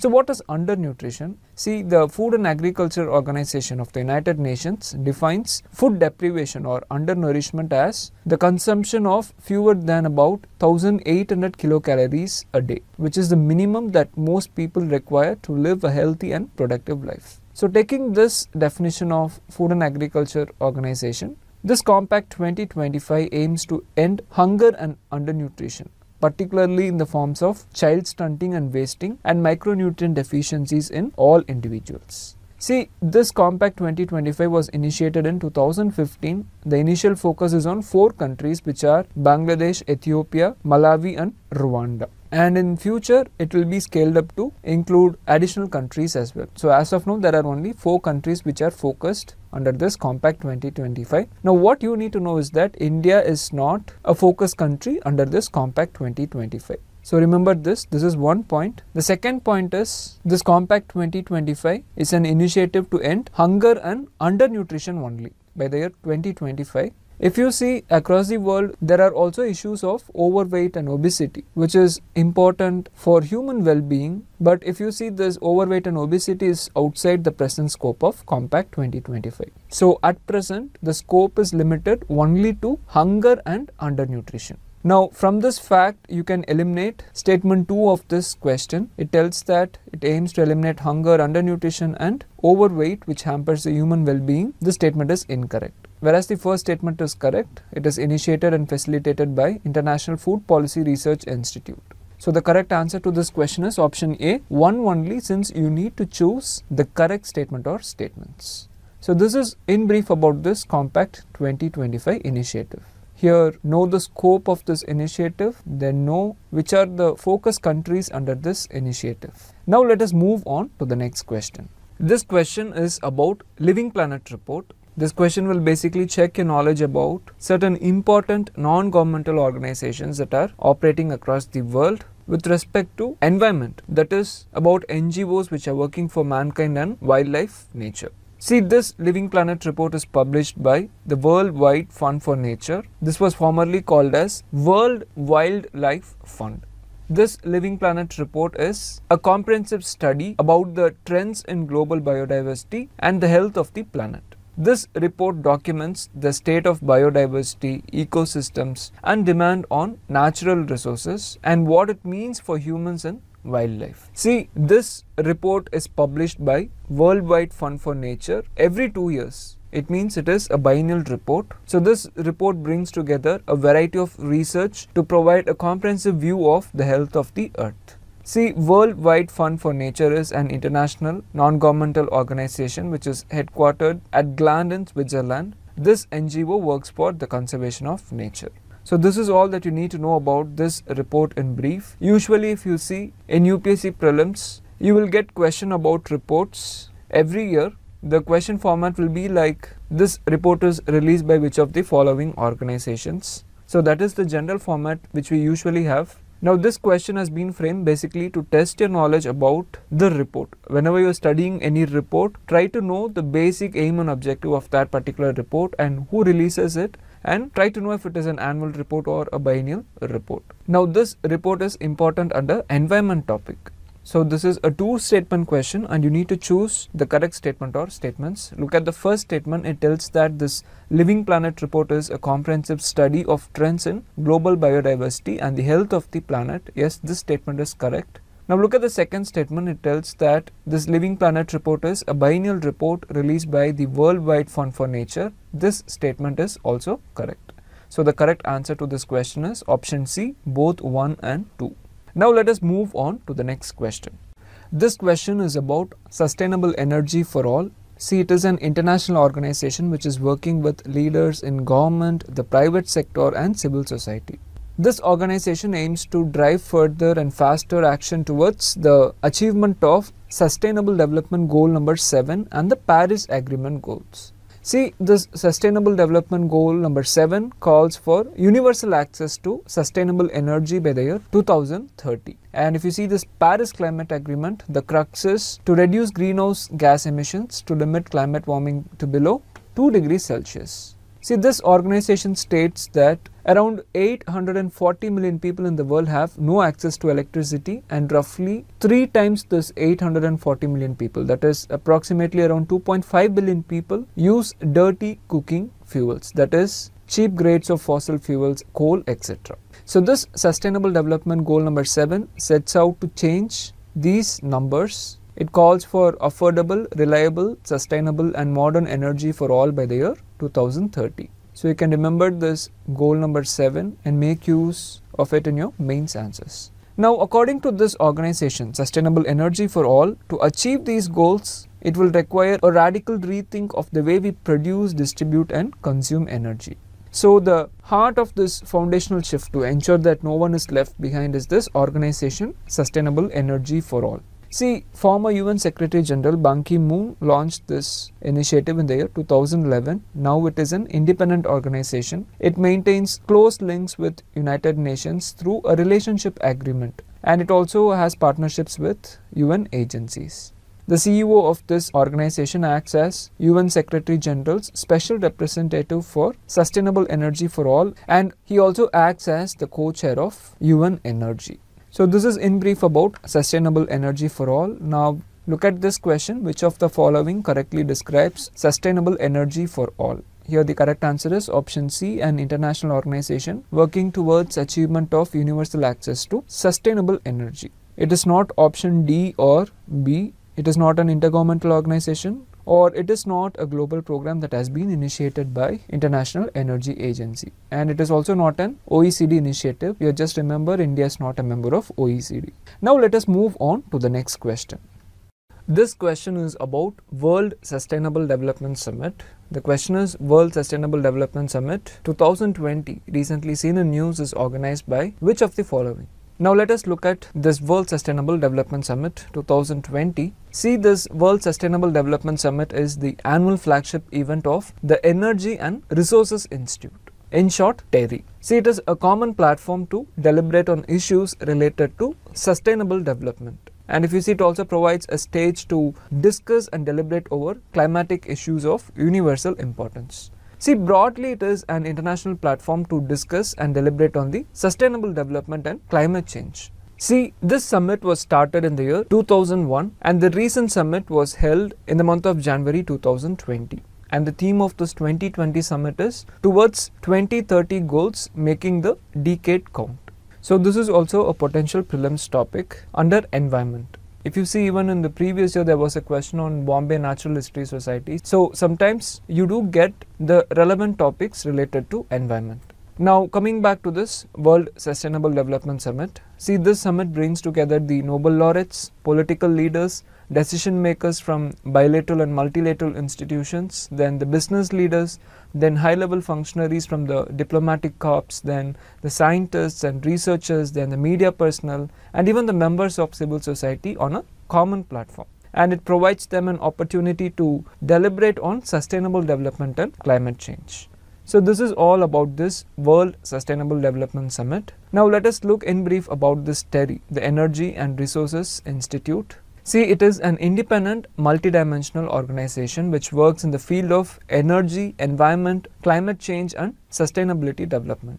It was established in the year 1974 as the Tata Energy Research Institute. Later it was renamed as the Energy and Resources Institute. If you see, in the year 2017, this TERI was ranked second among the top think tanks in the world by the International Center for Climate Governance. So this is all about this topic. Now you can easily answer the question by yourself. The correct answer here is option A, the Energy and Resources Institute.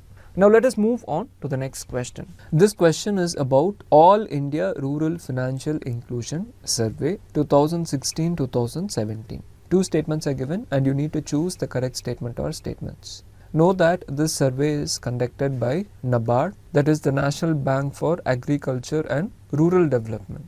So from this fact, you can eliminate the second statement. It tells that the survey was conducted by NSSO, but it is actually NABARD. Now coming back to the survey, the sample size of the survey was 40,327 rural households. The survey was conducted in a drought year.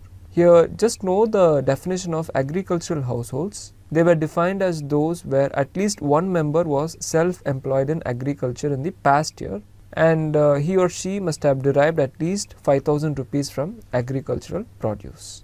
Now let us see some of the highlights of this survey. There are many categories which have been discussed under this survey: land and assets, income level, incidence of indebtedness and borrowings, then insurance and pension coverage, and then savings and investment, etc.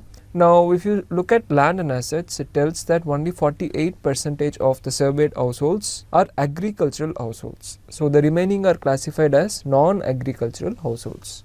So this reveals that the share of agriculture is actually reducing. The average land that is possessed by the agricultural households is 1.1 hectares. So from this fact you can tell that the first statement is incorrect, because as per the survey more than 50% of rural households or agricultural households is what is mentioned in the first statement. This statement is incorrect because it is just about 48%. So the correct answer to this question is option D, neither 1 nor 2, since both the statements are incorrect. Now these are some of the other highlights under various heads. Just have a look at it for your reference. Now let us move on to the next question. This question is about Global Soil Biodiversity Atlas. First, let us look at this atlas. See, this atlas is the first synthesis of global soil biodiversity research and its importance to our living world. It is a joint venture of the Global Soil Biodiversity Initiative and the European Commission Joint Research Center. Here note that this Global Soil Biodiversity Initiative is a global collaboration of scientists in order to create a platform for the current and future sustainability of soils. So what do we mean by soil biodiversity? See, it is the total community which is present in the soil, from genes to species, and this varies depending on the environment. There are millions of microbial and animal species which live and make up soils, from bacteria and fungi to mites, beetles and earthworms. So this immense diversity in the soil allows for a greater variety of ecosystem services that benefit the species that inhabit the soil, and also the species, including humans, that use it and its surrounding environment. So this is what we mean by soil biodiversity. So know that this atlas is a joint venture of the Global Soil Biodiversity Initiative and the European Commission Joint Research Center. Now look at this question. It is a two-statement question and you need to choose the correct statement or statements. Look at the first statement. It tells that the Global Soil Biodiversity Atlas is the first synthesis of global soil biodiversity research and its importance to our living world. Yes, this statement is correct. Now look at the second statement. It tells that this atlas has been published by UN Habitat in association with World Wide Fund for Nature. This statement is wrong. We saw that this atlas is a joint venture of the Global Soil Biodiversity Initiative and the European Commission Joint Research Center. So the correct answer here is option A, 1 only, since you need to choose the correct statement or statements. Now let us move on to the next question. This question is about climate and clean air coalition. Now why this topic was in news recently? Because India recently joined this coalition.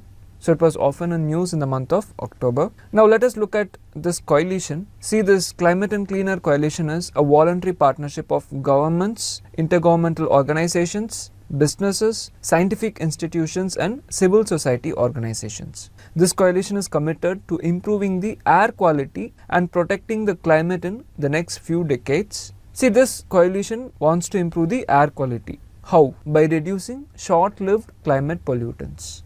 So this coalition's initial focus is on the short-lived climate pollutants like methane, black carbon and hydrofluorocarbons. Because these short-lived climate pollutants are powerful climate forces, because as their name indicates, they are short-lived but they create a huge impact on the climate. See, India joined this Climate and Clean Air Coalition in July 2019. It became the 65th country to join this coalition. Now, India plans to work with this Climate and Clean Air Coalition on the best practices and experiences for the effective implementation of India's National Clean Air Programme. Now, let us look at this National Clean Air Programme in brief. It is a comprehensive strategy to prevent, control and reduce air pollution in India, and as a part of this program, air quality monitoring will be improved across India. The aim of this program is to reduce particulate matter 2.5 and particulate matter 10 air pollution by 20 to 30% by the year 2024. know that this National Clean Air Program was launched by India in January 2019. To know more about National Clean Air Program, we request our viewers to watch our 6th November The Hindu News analysis. Now with this background information in mind, let us look at this question. It is a two-statement question and you need to choose the correct statement or statements. Look at the first statement. It tells that Climate and Clean Air Coalition is committed to improving air quality and protecting the climate by reducing short-lived climate pollutants. Yes, this statement is correct. Always link this Climate and Clean Air Coalition with short-lived climate pollutants. Now look at the second statement. It tells that India is a founding member to this coalition. This statement is wrong because India recently joined this coalition in the month of July 2019. But if you see, this Climate and Clean Air Coalition was launched in 2012. So the second statement goes wrong. Now you need to choose the correct statement or statements from this question. The correct answer is option A, one only. Now that you have seen about Climate and Clean Air Coalition, there is one more initiative which was announced by Climate and Clean Air Coalition along with the United Nations World Health Organization and the United Nations Environment Programme. Together, all these four institutions have announced Clean Air Initiative. This initiative invites the national and the subnational governments to commit to achieving air quality which is safe for citizens in order to align climate change and air pollution policies by the year 2030. So this initiative basically seeks to simultaneously mitigate climate change, reduce air pollution and promote health in a comprehensive manner. So all these things will go together. So whenever you are studying about Climate and Clean Air Coalition, also have an idea about this Clean Air Initiative. Now let us move on to the next question. This question is about INF Treaty, which is nothing but Intermediate Range Nuclear Forces Treaty. First, let us look at this treaty in brief. This question will check your knowledge about the current events of international importance. See, this INF Treaty is basically an arms control treaty which was signed in 1987 by the then United Soviet Socialist Republic and the United States of America. So this was a Cold War era treaty to control arms race. If you see, this treaty mandated both the parties to eliminate their ground-based ballistic and cruise missiles that could travel between 500 and 5,500 kilometers. We know that in 1991, USSR or Soviet Union got dissolved. After the dissolution, this INF treaty continued between 6 out of the 12 disintegrated states which form the part of Soviet Union. These 6 states have the intermediate range nuclear facilities. They are Russia, Belarus, Kazakhstan, Turkmenistan, Ukraine and Uzbekistan.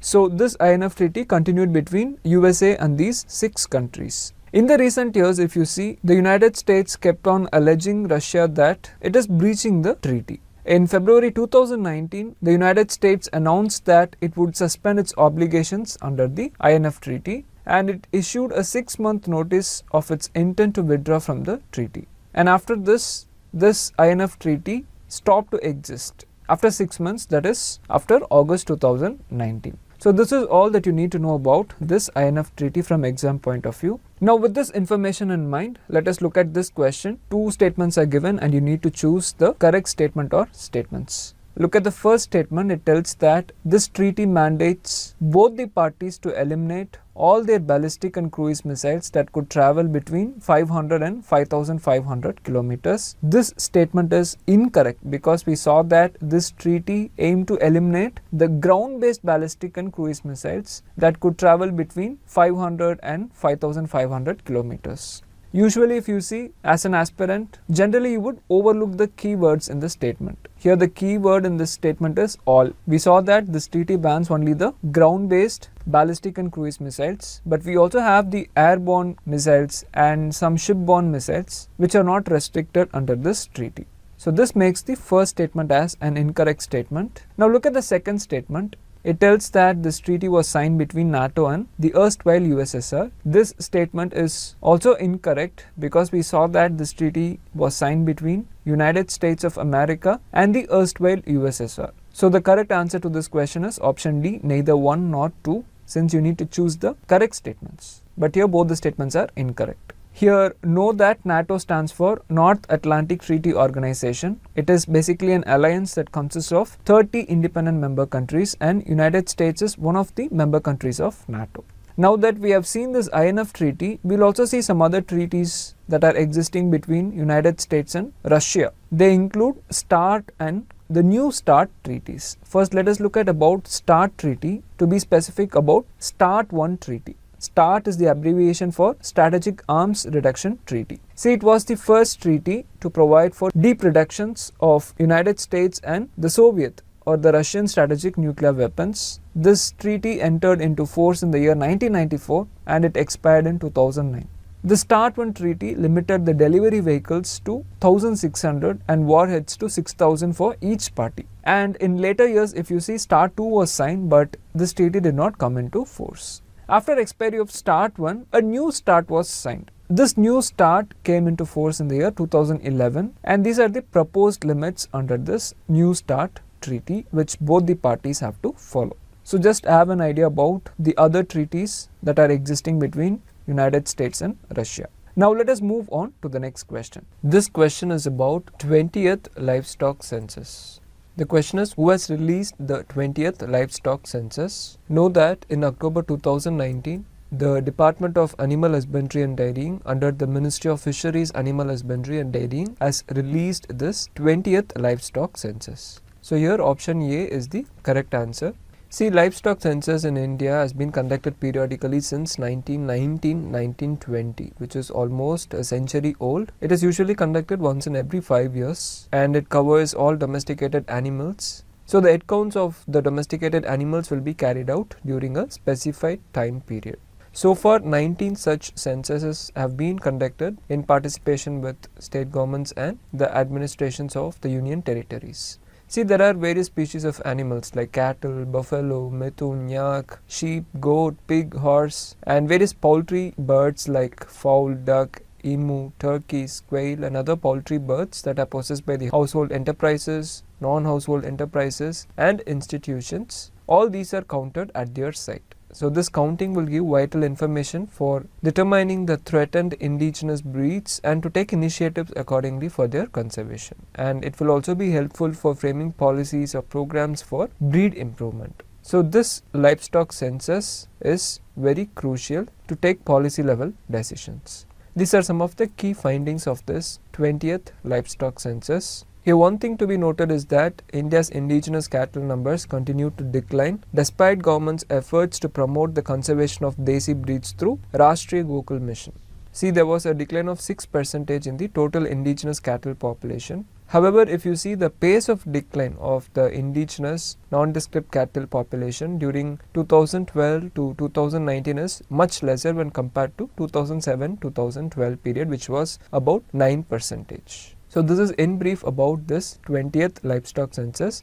Just have a look at the findings of this census. So here the correct answer is option A, Ministry of Fisheries, Animal Husbandry and Dairying.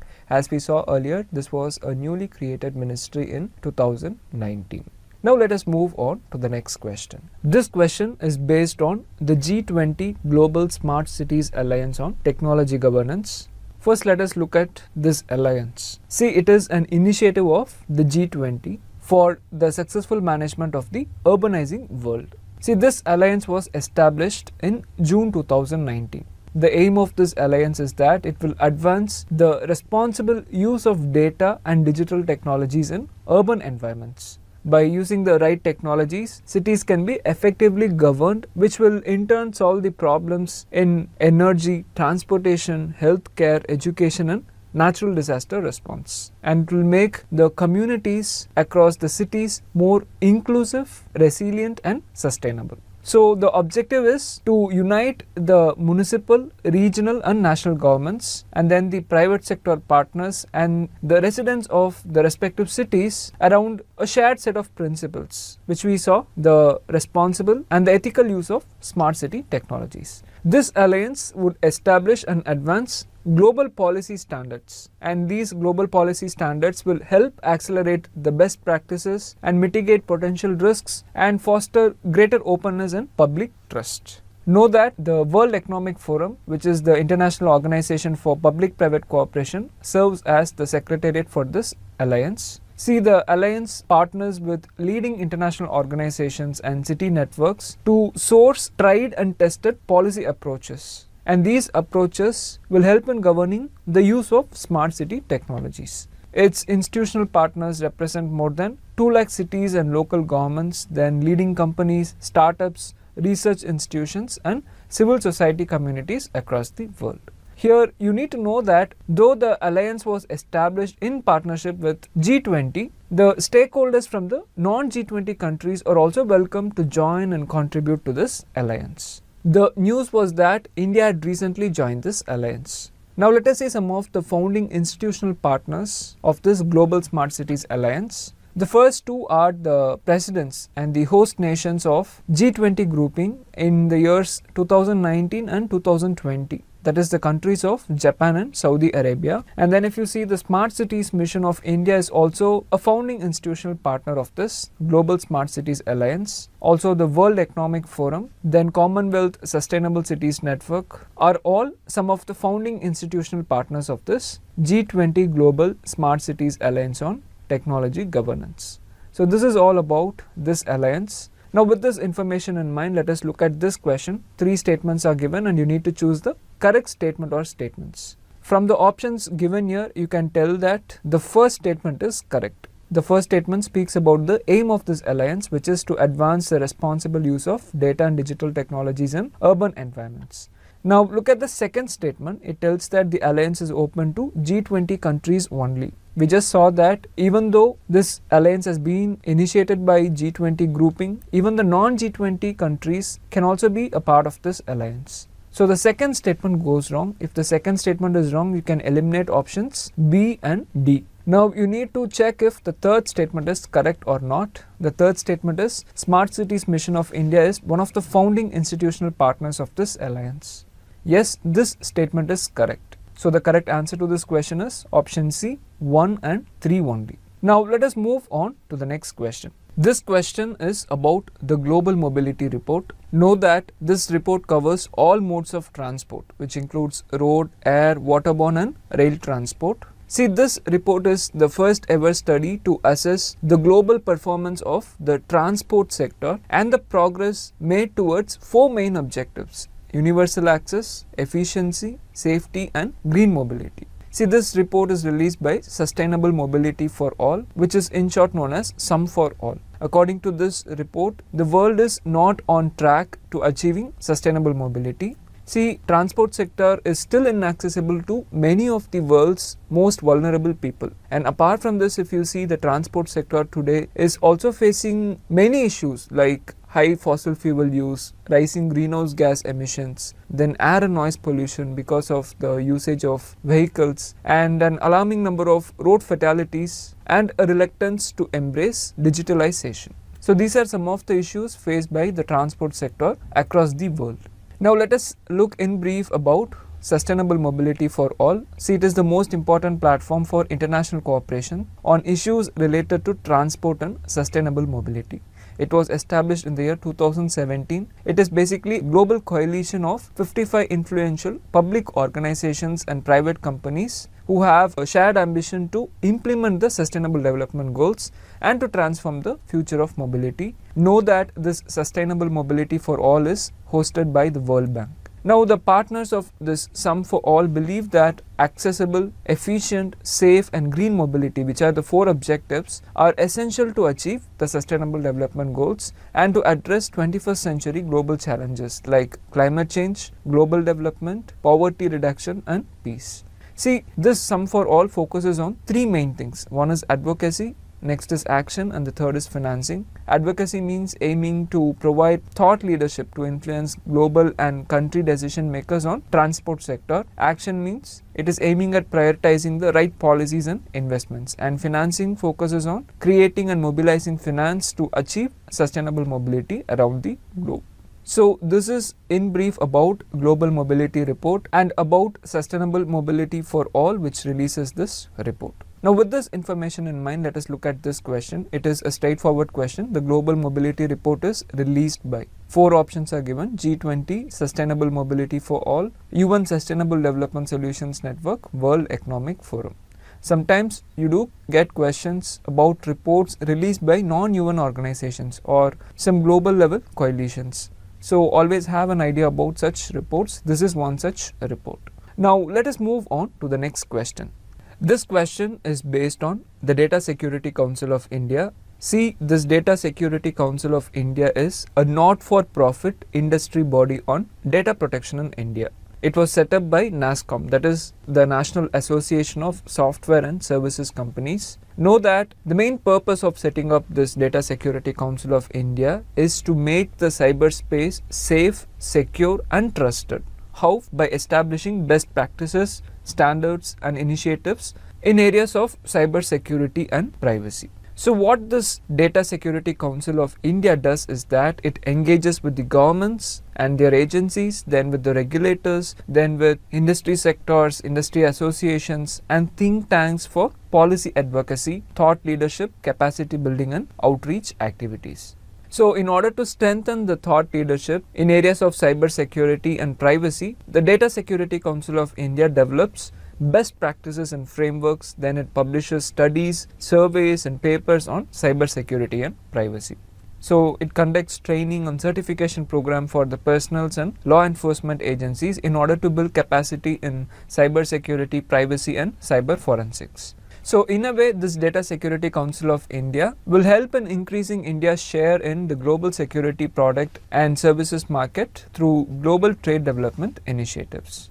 So overall, the aim is to strengthen the cyber security and cyber privacy culture in India. Note that the Data Security Council of India, in partnership with the National Cyber Security Coordinator's Office, introduced a new platform which is called as TechSagar. This TechSagar is India's consolidated and comprehensive cyber tech repository. So these are some of the aims of TechSagar. This TechSagar aims to provide a map of critical technological capabilities that are existing in India. Then it also aims to provide the details of individuals, entities and institutions that are engaged in critical technological capabilities. And it will also provide ways for searching, querying, filtering and analyzing the capabilities for various purposes. And then if you see, this TechSagar also aims to enlist businesses and research entities that are working across 25 areas. For example, like Internet of Things, artificial intelligence and machine learning, and then blockchain technology, etc. So all this will facilitate new opportunities for the businesses and the academic section to collaborate, connect and innovate in the future. So these are some of the aims of TechSagar, which is India's consolidated and comprehensive cyber tech repository. So this is in brief about the Data Security Council of India and its initiative TechSagar. Now with this information in mind, let us look at this question. It is a two-statement question and you need to choose the correct statement or statements. Look at the first statement. It is given Data Security Council of India is an organization committed to make the cyberspace safe, secure and trusted by establishing best practices, standards and initiatives in cyber security and privacy. Yes, this statement is correct. Now look at the second statement. It tells that this Data Security Council of India functions under the Ministry of Home Affairs. This statement is wrong because we saw that this Data Security Council of India is a not-for-profit industry body which is working on data protection and it has been set up by NASSCOM. So this statement is incorrect. Now you need to choose the correct statement or statements. The correct answer here is option A, 1 only. Now let us move on to the next question. This question is about Youth Collab. Now let us look at this topic in brief. Know that the 2030 Agenda for Sustainable Development recognizes the important role of young people across the world in achieving the Sustainable Development Goals. So the Sustainable Development Goals calls for action against the challenges faced by young people that limit their economic, social and political inclusion. So this Youth Collab is one such step in this direction that calls for participation of young people. See, this Youth Collab was co-created in the year 2017 by United Nations Development Programme and the City Foundation. The aim of this program is to establish a common agenda for the countries in the Asia-Pacific region to empower and invest in youth so that youth can accelerate the implementation of the Sustainable Development Goals through leadership, social innovation and entrepreneurship. So the aim is to make the youth economically, socially and politically inclusive. In India, if you see, this Youth Collab initiative has been launched as a joint endeavor between UNDP India and Atal Innovation Mission of Niti Aayog. So the aim is to support young people with emphasis on the following priorities: catalyzing youth innovation, then empowering youth through technology, then fostering youth inclusion, and then promoting youth leadership, and also promoting social entrepreneurship. So all the three aspects are taken care: economic, social and political. So for this purpose, Youth Collab will convene social innovation challenges at the national level and at the subnational level. It would invite young people in the age group of 18 to 29 years, and it would also invite startups to showcase their proposed ideas and solutions to tackle some of the biggest social challenges that are being faced in India. See, the first phase of this Youth Collab will focus on 6 sustainable development goals. One is sustainable development goal number 5, which is on gender equality. Then the goal number 6 on clean water and sanitation. Then the goal number 7 on affordable and clean energy. Then the goal number 8 on decent work and economic growth. And then goal number 12 on sustainable consumption and production. And finally goal number 13, which is on climate action. So these are the 6 sustainable development goals which will be focused in the first phase of Youth Collab. So this is in brief about this Youth Collab. Now with this information in mind, let us look at this question. Here 2 statements are given and you need to choose the statements that are correct.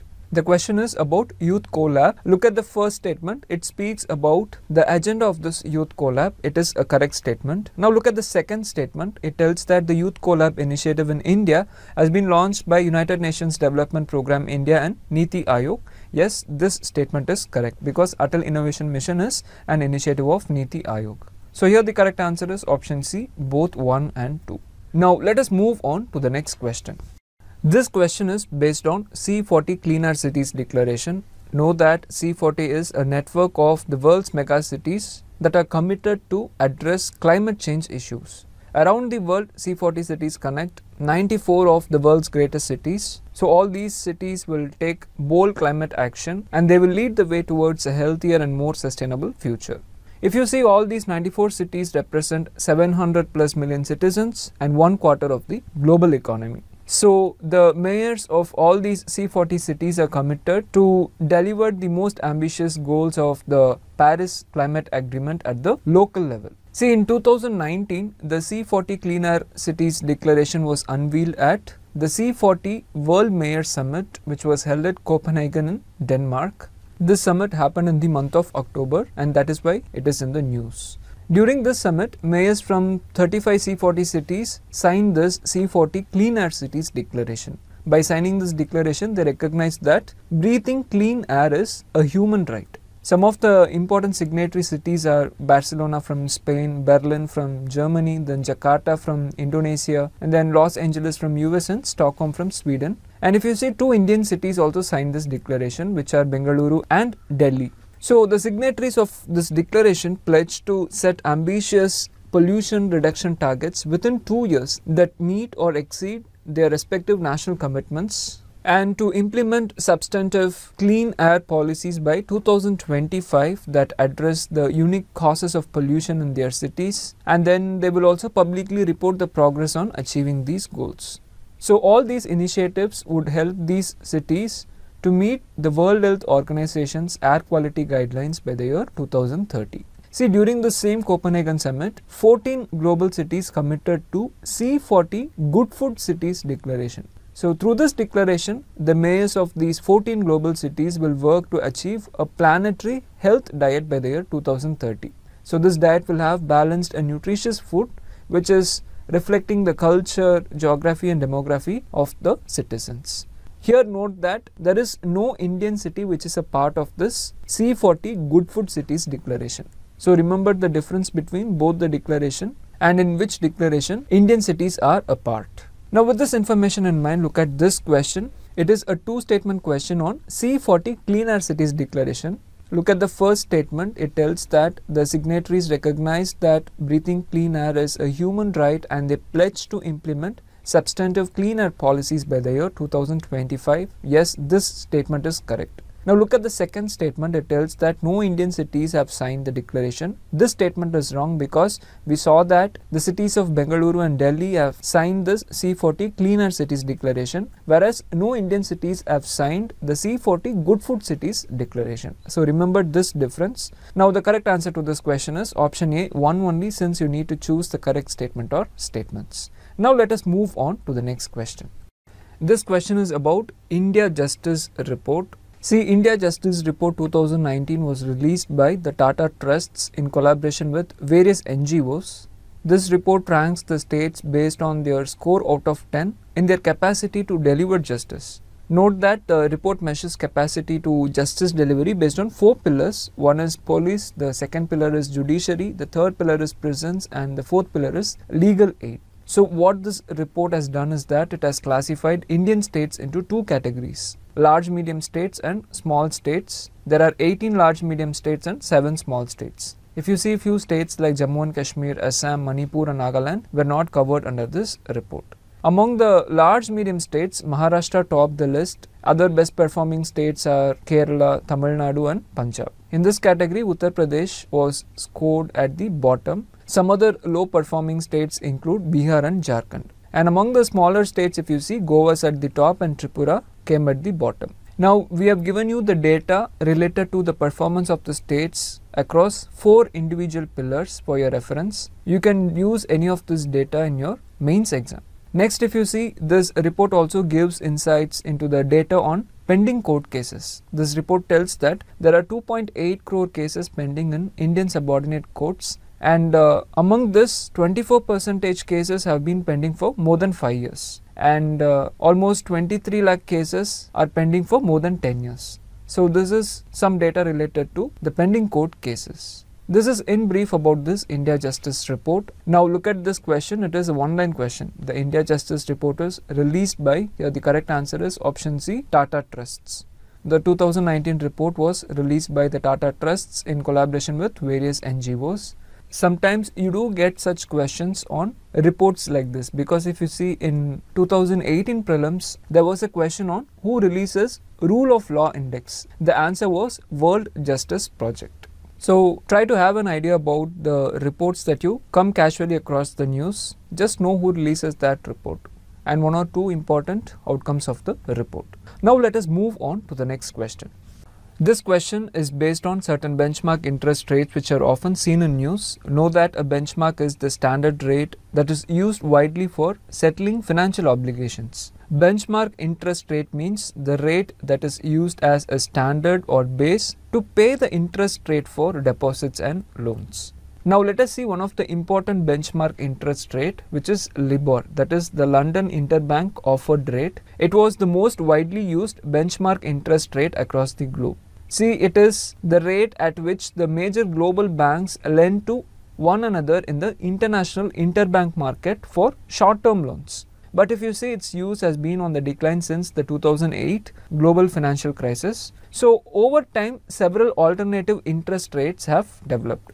Now this table will give you an idea about the alternative benchmark interest rates that are existing at present across the world and who administers them. You can have a look at it for your reference. Now with this information, look at this question. You need to choose the correctly matched pairs of benchmark interest rates and who administers them. Here all the given pairs are correct, so the correct answer here is option D, 1, 2 and 3.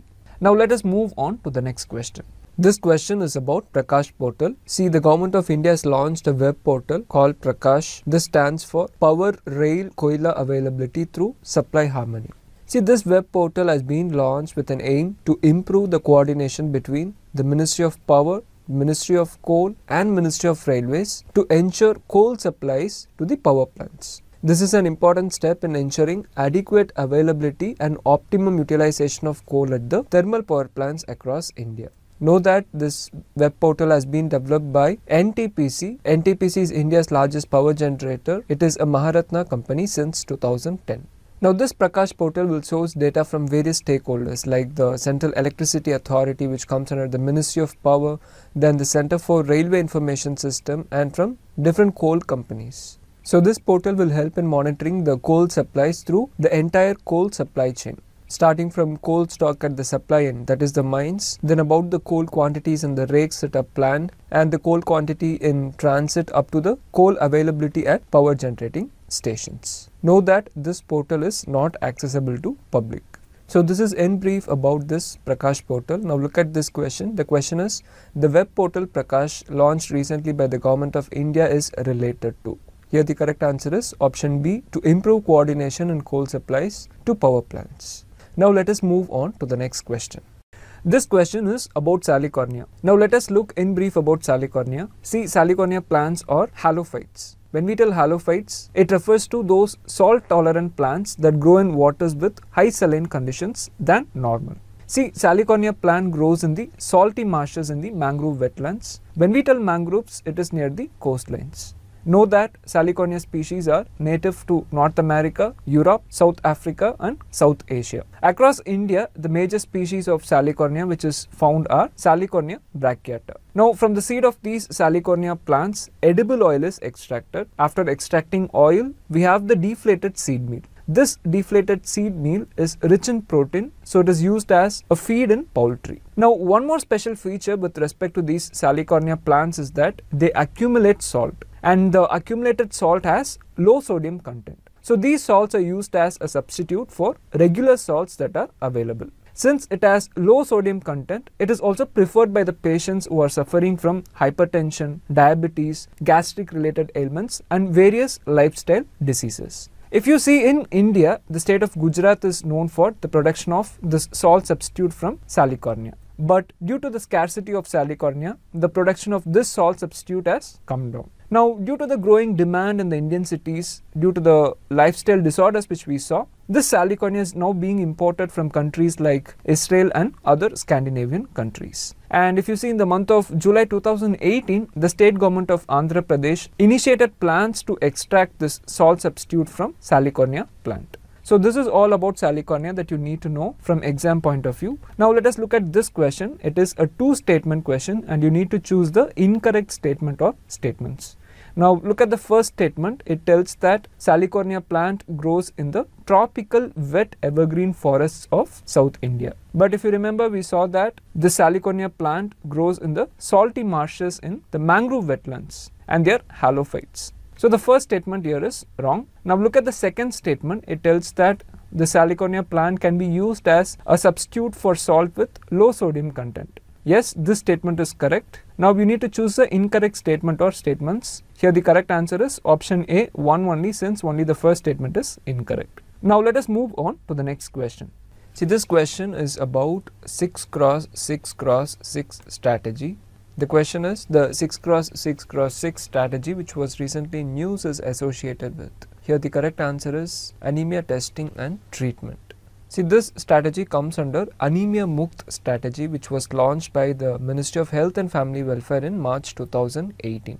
This Anemia Mukt strategy comes under Prime Minister's scheme for holistic nourishment, which is Poshan Abhiyan. If you see, for a period of 10 years from 2005 to 2015, there was a slow progress, that is less than 1% per annum in reduction of anemia. So under this Anemia Mukt Bharat strategy, the target has been set to reduce anemia by 3% per year.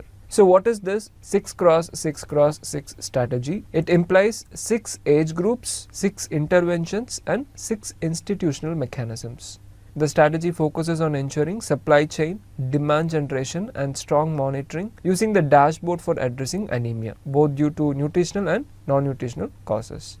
The 6 population groups are children between the age of 6 to 59 months. The second category is children who are aged between 5 to 9 years. The third category is adolescent girls and boys. The fourth category being pregnant women. Fifth, lactating women, and sixth, women of reproductive age between 15 to 49 years. So the 6 interventions are prophylactic iron and folic acid supplementation, deworming, intensified year-round behavior change communication campaign and delayed cord clamping, and 3 more interventions. And these are the 6 institutional mechanisms.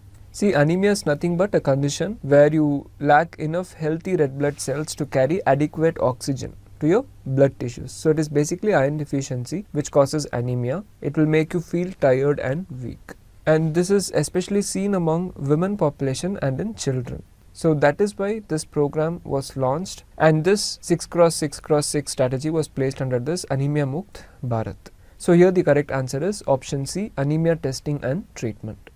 Now let us move on to the next question. This question is about Swachh Rail Swachh Bharat 2019 ranking. The question is, this ranking has been released by whom? Here the correct answer is option C, Ministry of Railways in partnership with Quality Council of India. Know that this ranking is part of Swachh Bharat Abhiyan. This ranking is compiled by the Quality Council of India based on these 4 important parameters, which are process evaluation, direct observation, citizen feedback and interview of station manager. Note that there is an equal weightage of 33.33% each for process evaluation, direct observation and citizen feedback. But if you see the 4th parameter, which is interview of station manager, is purely qualitative in nature and there is no weightage in the ranking. Now this image will give you an idea about the ranking of the 16 Indian railway zones which have been considered under this ranking. Here Northwestern Railway Zone is ranked first and North Central Railway Zone is ranked last. From prelims perspective, also have an idea about Quality Council of India.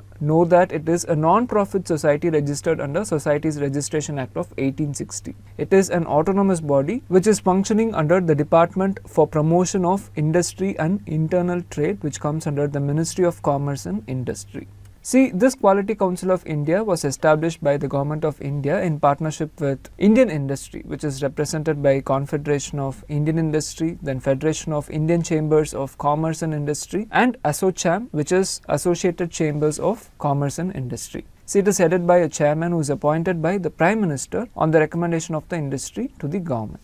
Know that this Quality Council of India is an accreditation authority in India. The vision is to establish an accreditation structure in country and to spread the quality movement in India by undertaking a national quality campaign. The purpose of this campaign is to educate both suppliers and consumers on modern concepts of quality. So this is in brief about Quality Council of India.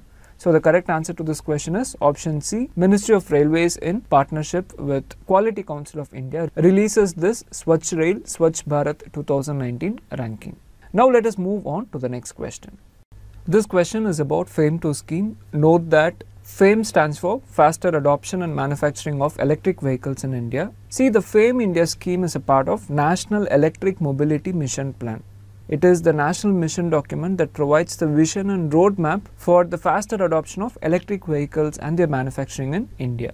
So as a part of this, the Department of Heavy Industries, which comes under the Ministry of Heavy Industries and Public Enterprises, launched FAME India 1 scheme in the year 2015. Then came Phase 2, that is the FAME 2 scheme in 2019. This scheme has a total fund outlay of 10,000 crores, which will be given over 3 years from 2019-20 to 2021-2022. Know that the allocated fund will support manufacturing all these categories of electric vehicles. Now let us see some of the important objectives of the scheme. First, the scheme will support the electric vehicle industry with incentives or subsidy benefits to promote their manufacturing and sales. The main criterion for subsidy allocation in this FAME India 2 scheme is that the vehicles must use lithium-ion batteries or any new technology batteries. The second objective of the scheme is to establish a charging infrastructure in major cities of the country. This includes metros, other million-plus cities, smart cities, cities of hilly states across India. So there will be an availability of at least one charging station in a grid of 3x3 km. The next objective is to establish charging stations on major highways that are connecting the major city clusters. On such highways, charging stations will be established on both the sides of the road at an interval of about 25 km each. If you see, out of the total allocation for this scheme, 1000 crore rupees has been allocated for setting up charging stations for electric vehicles. So these are some of the objectives of this scheme.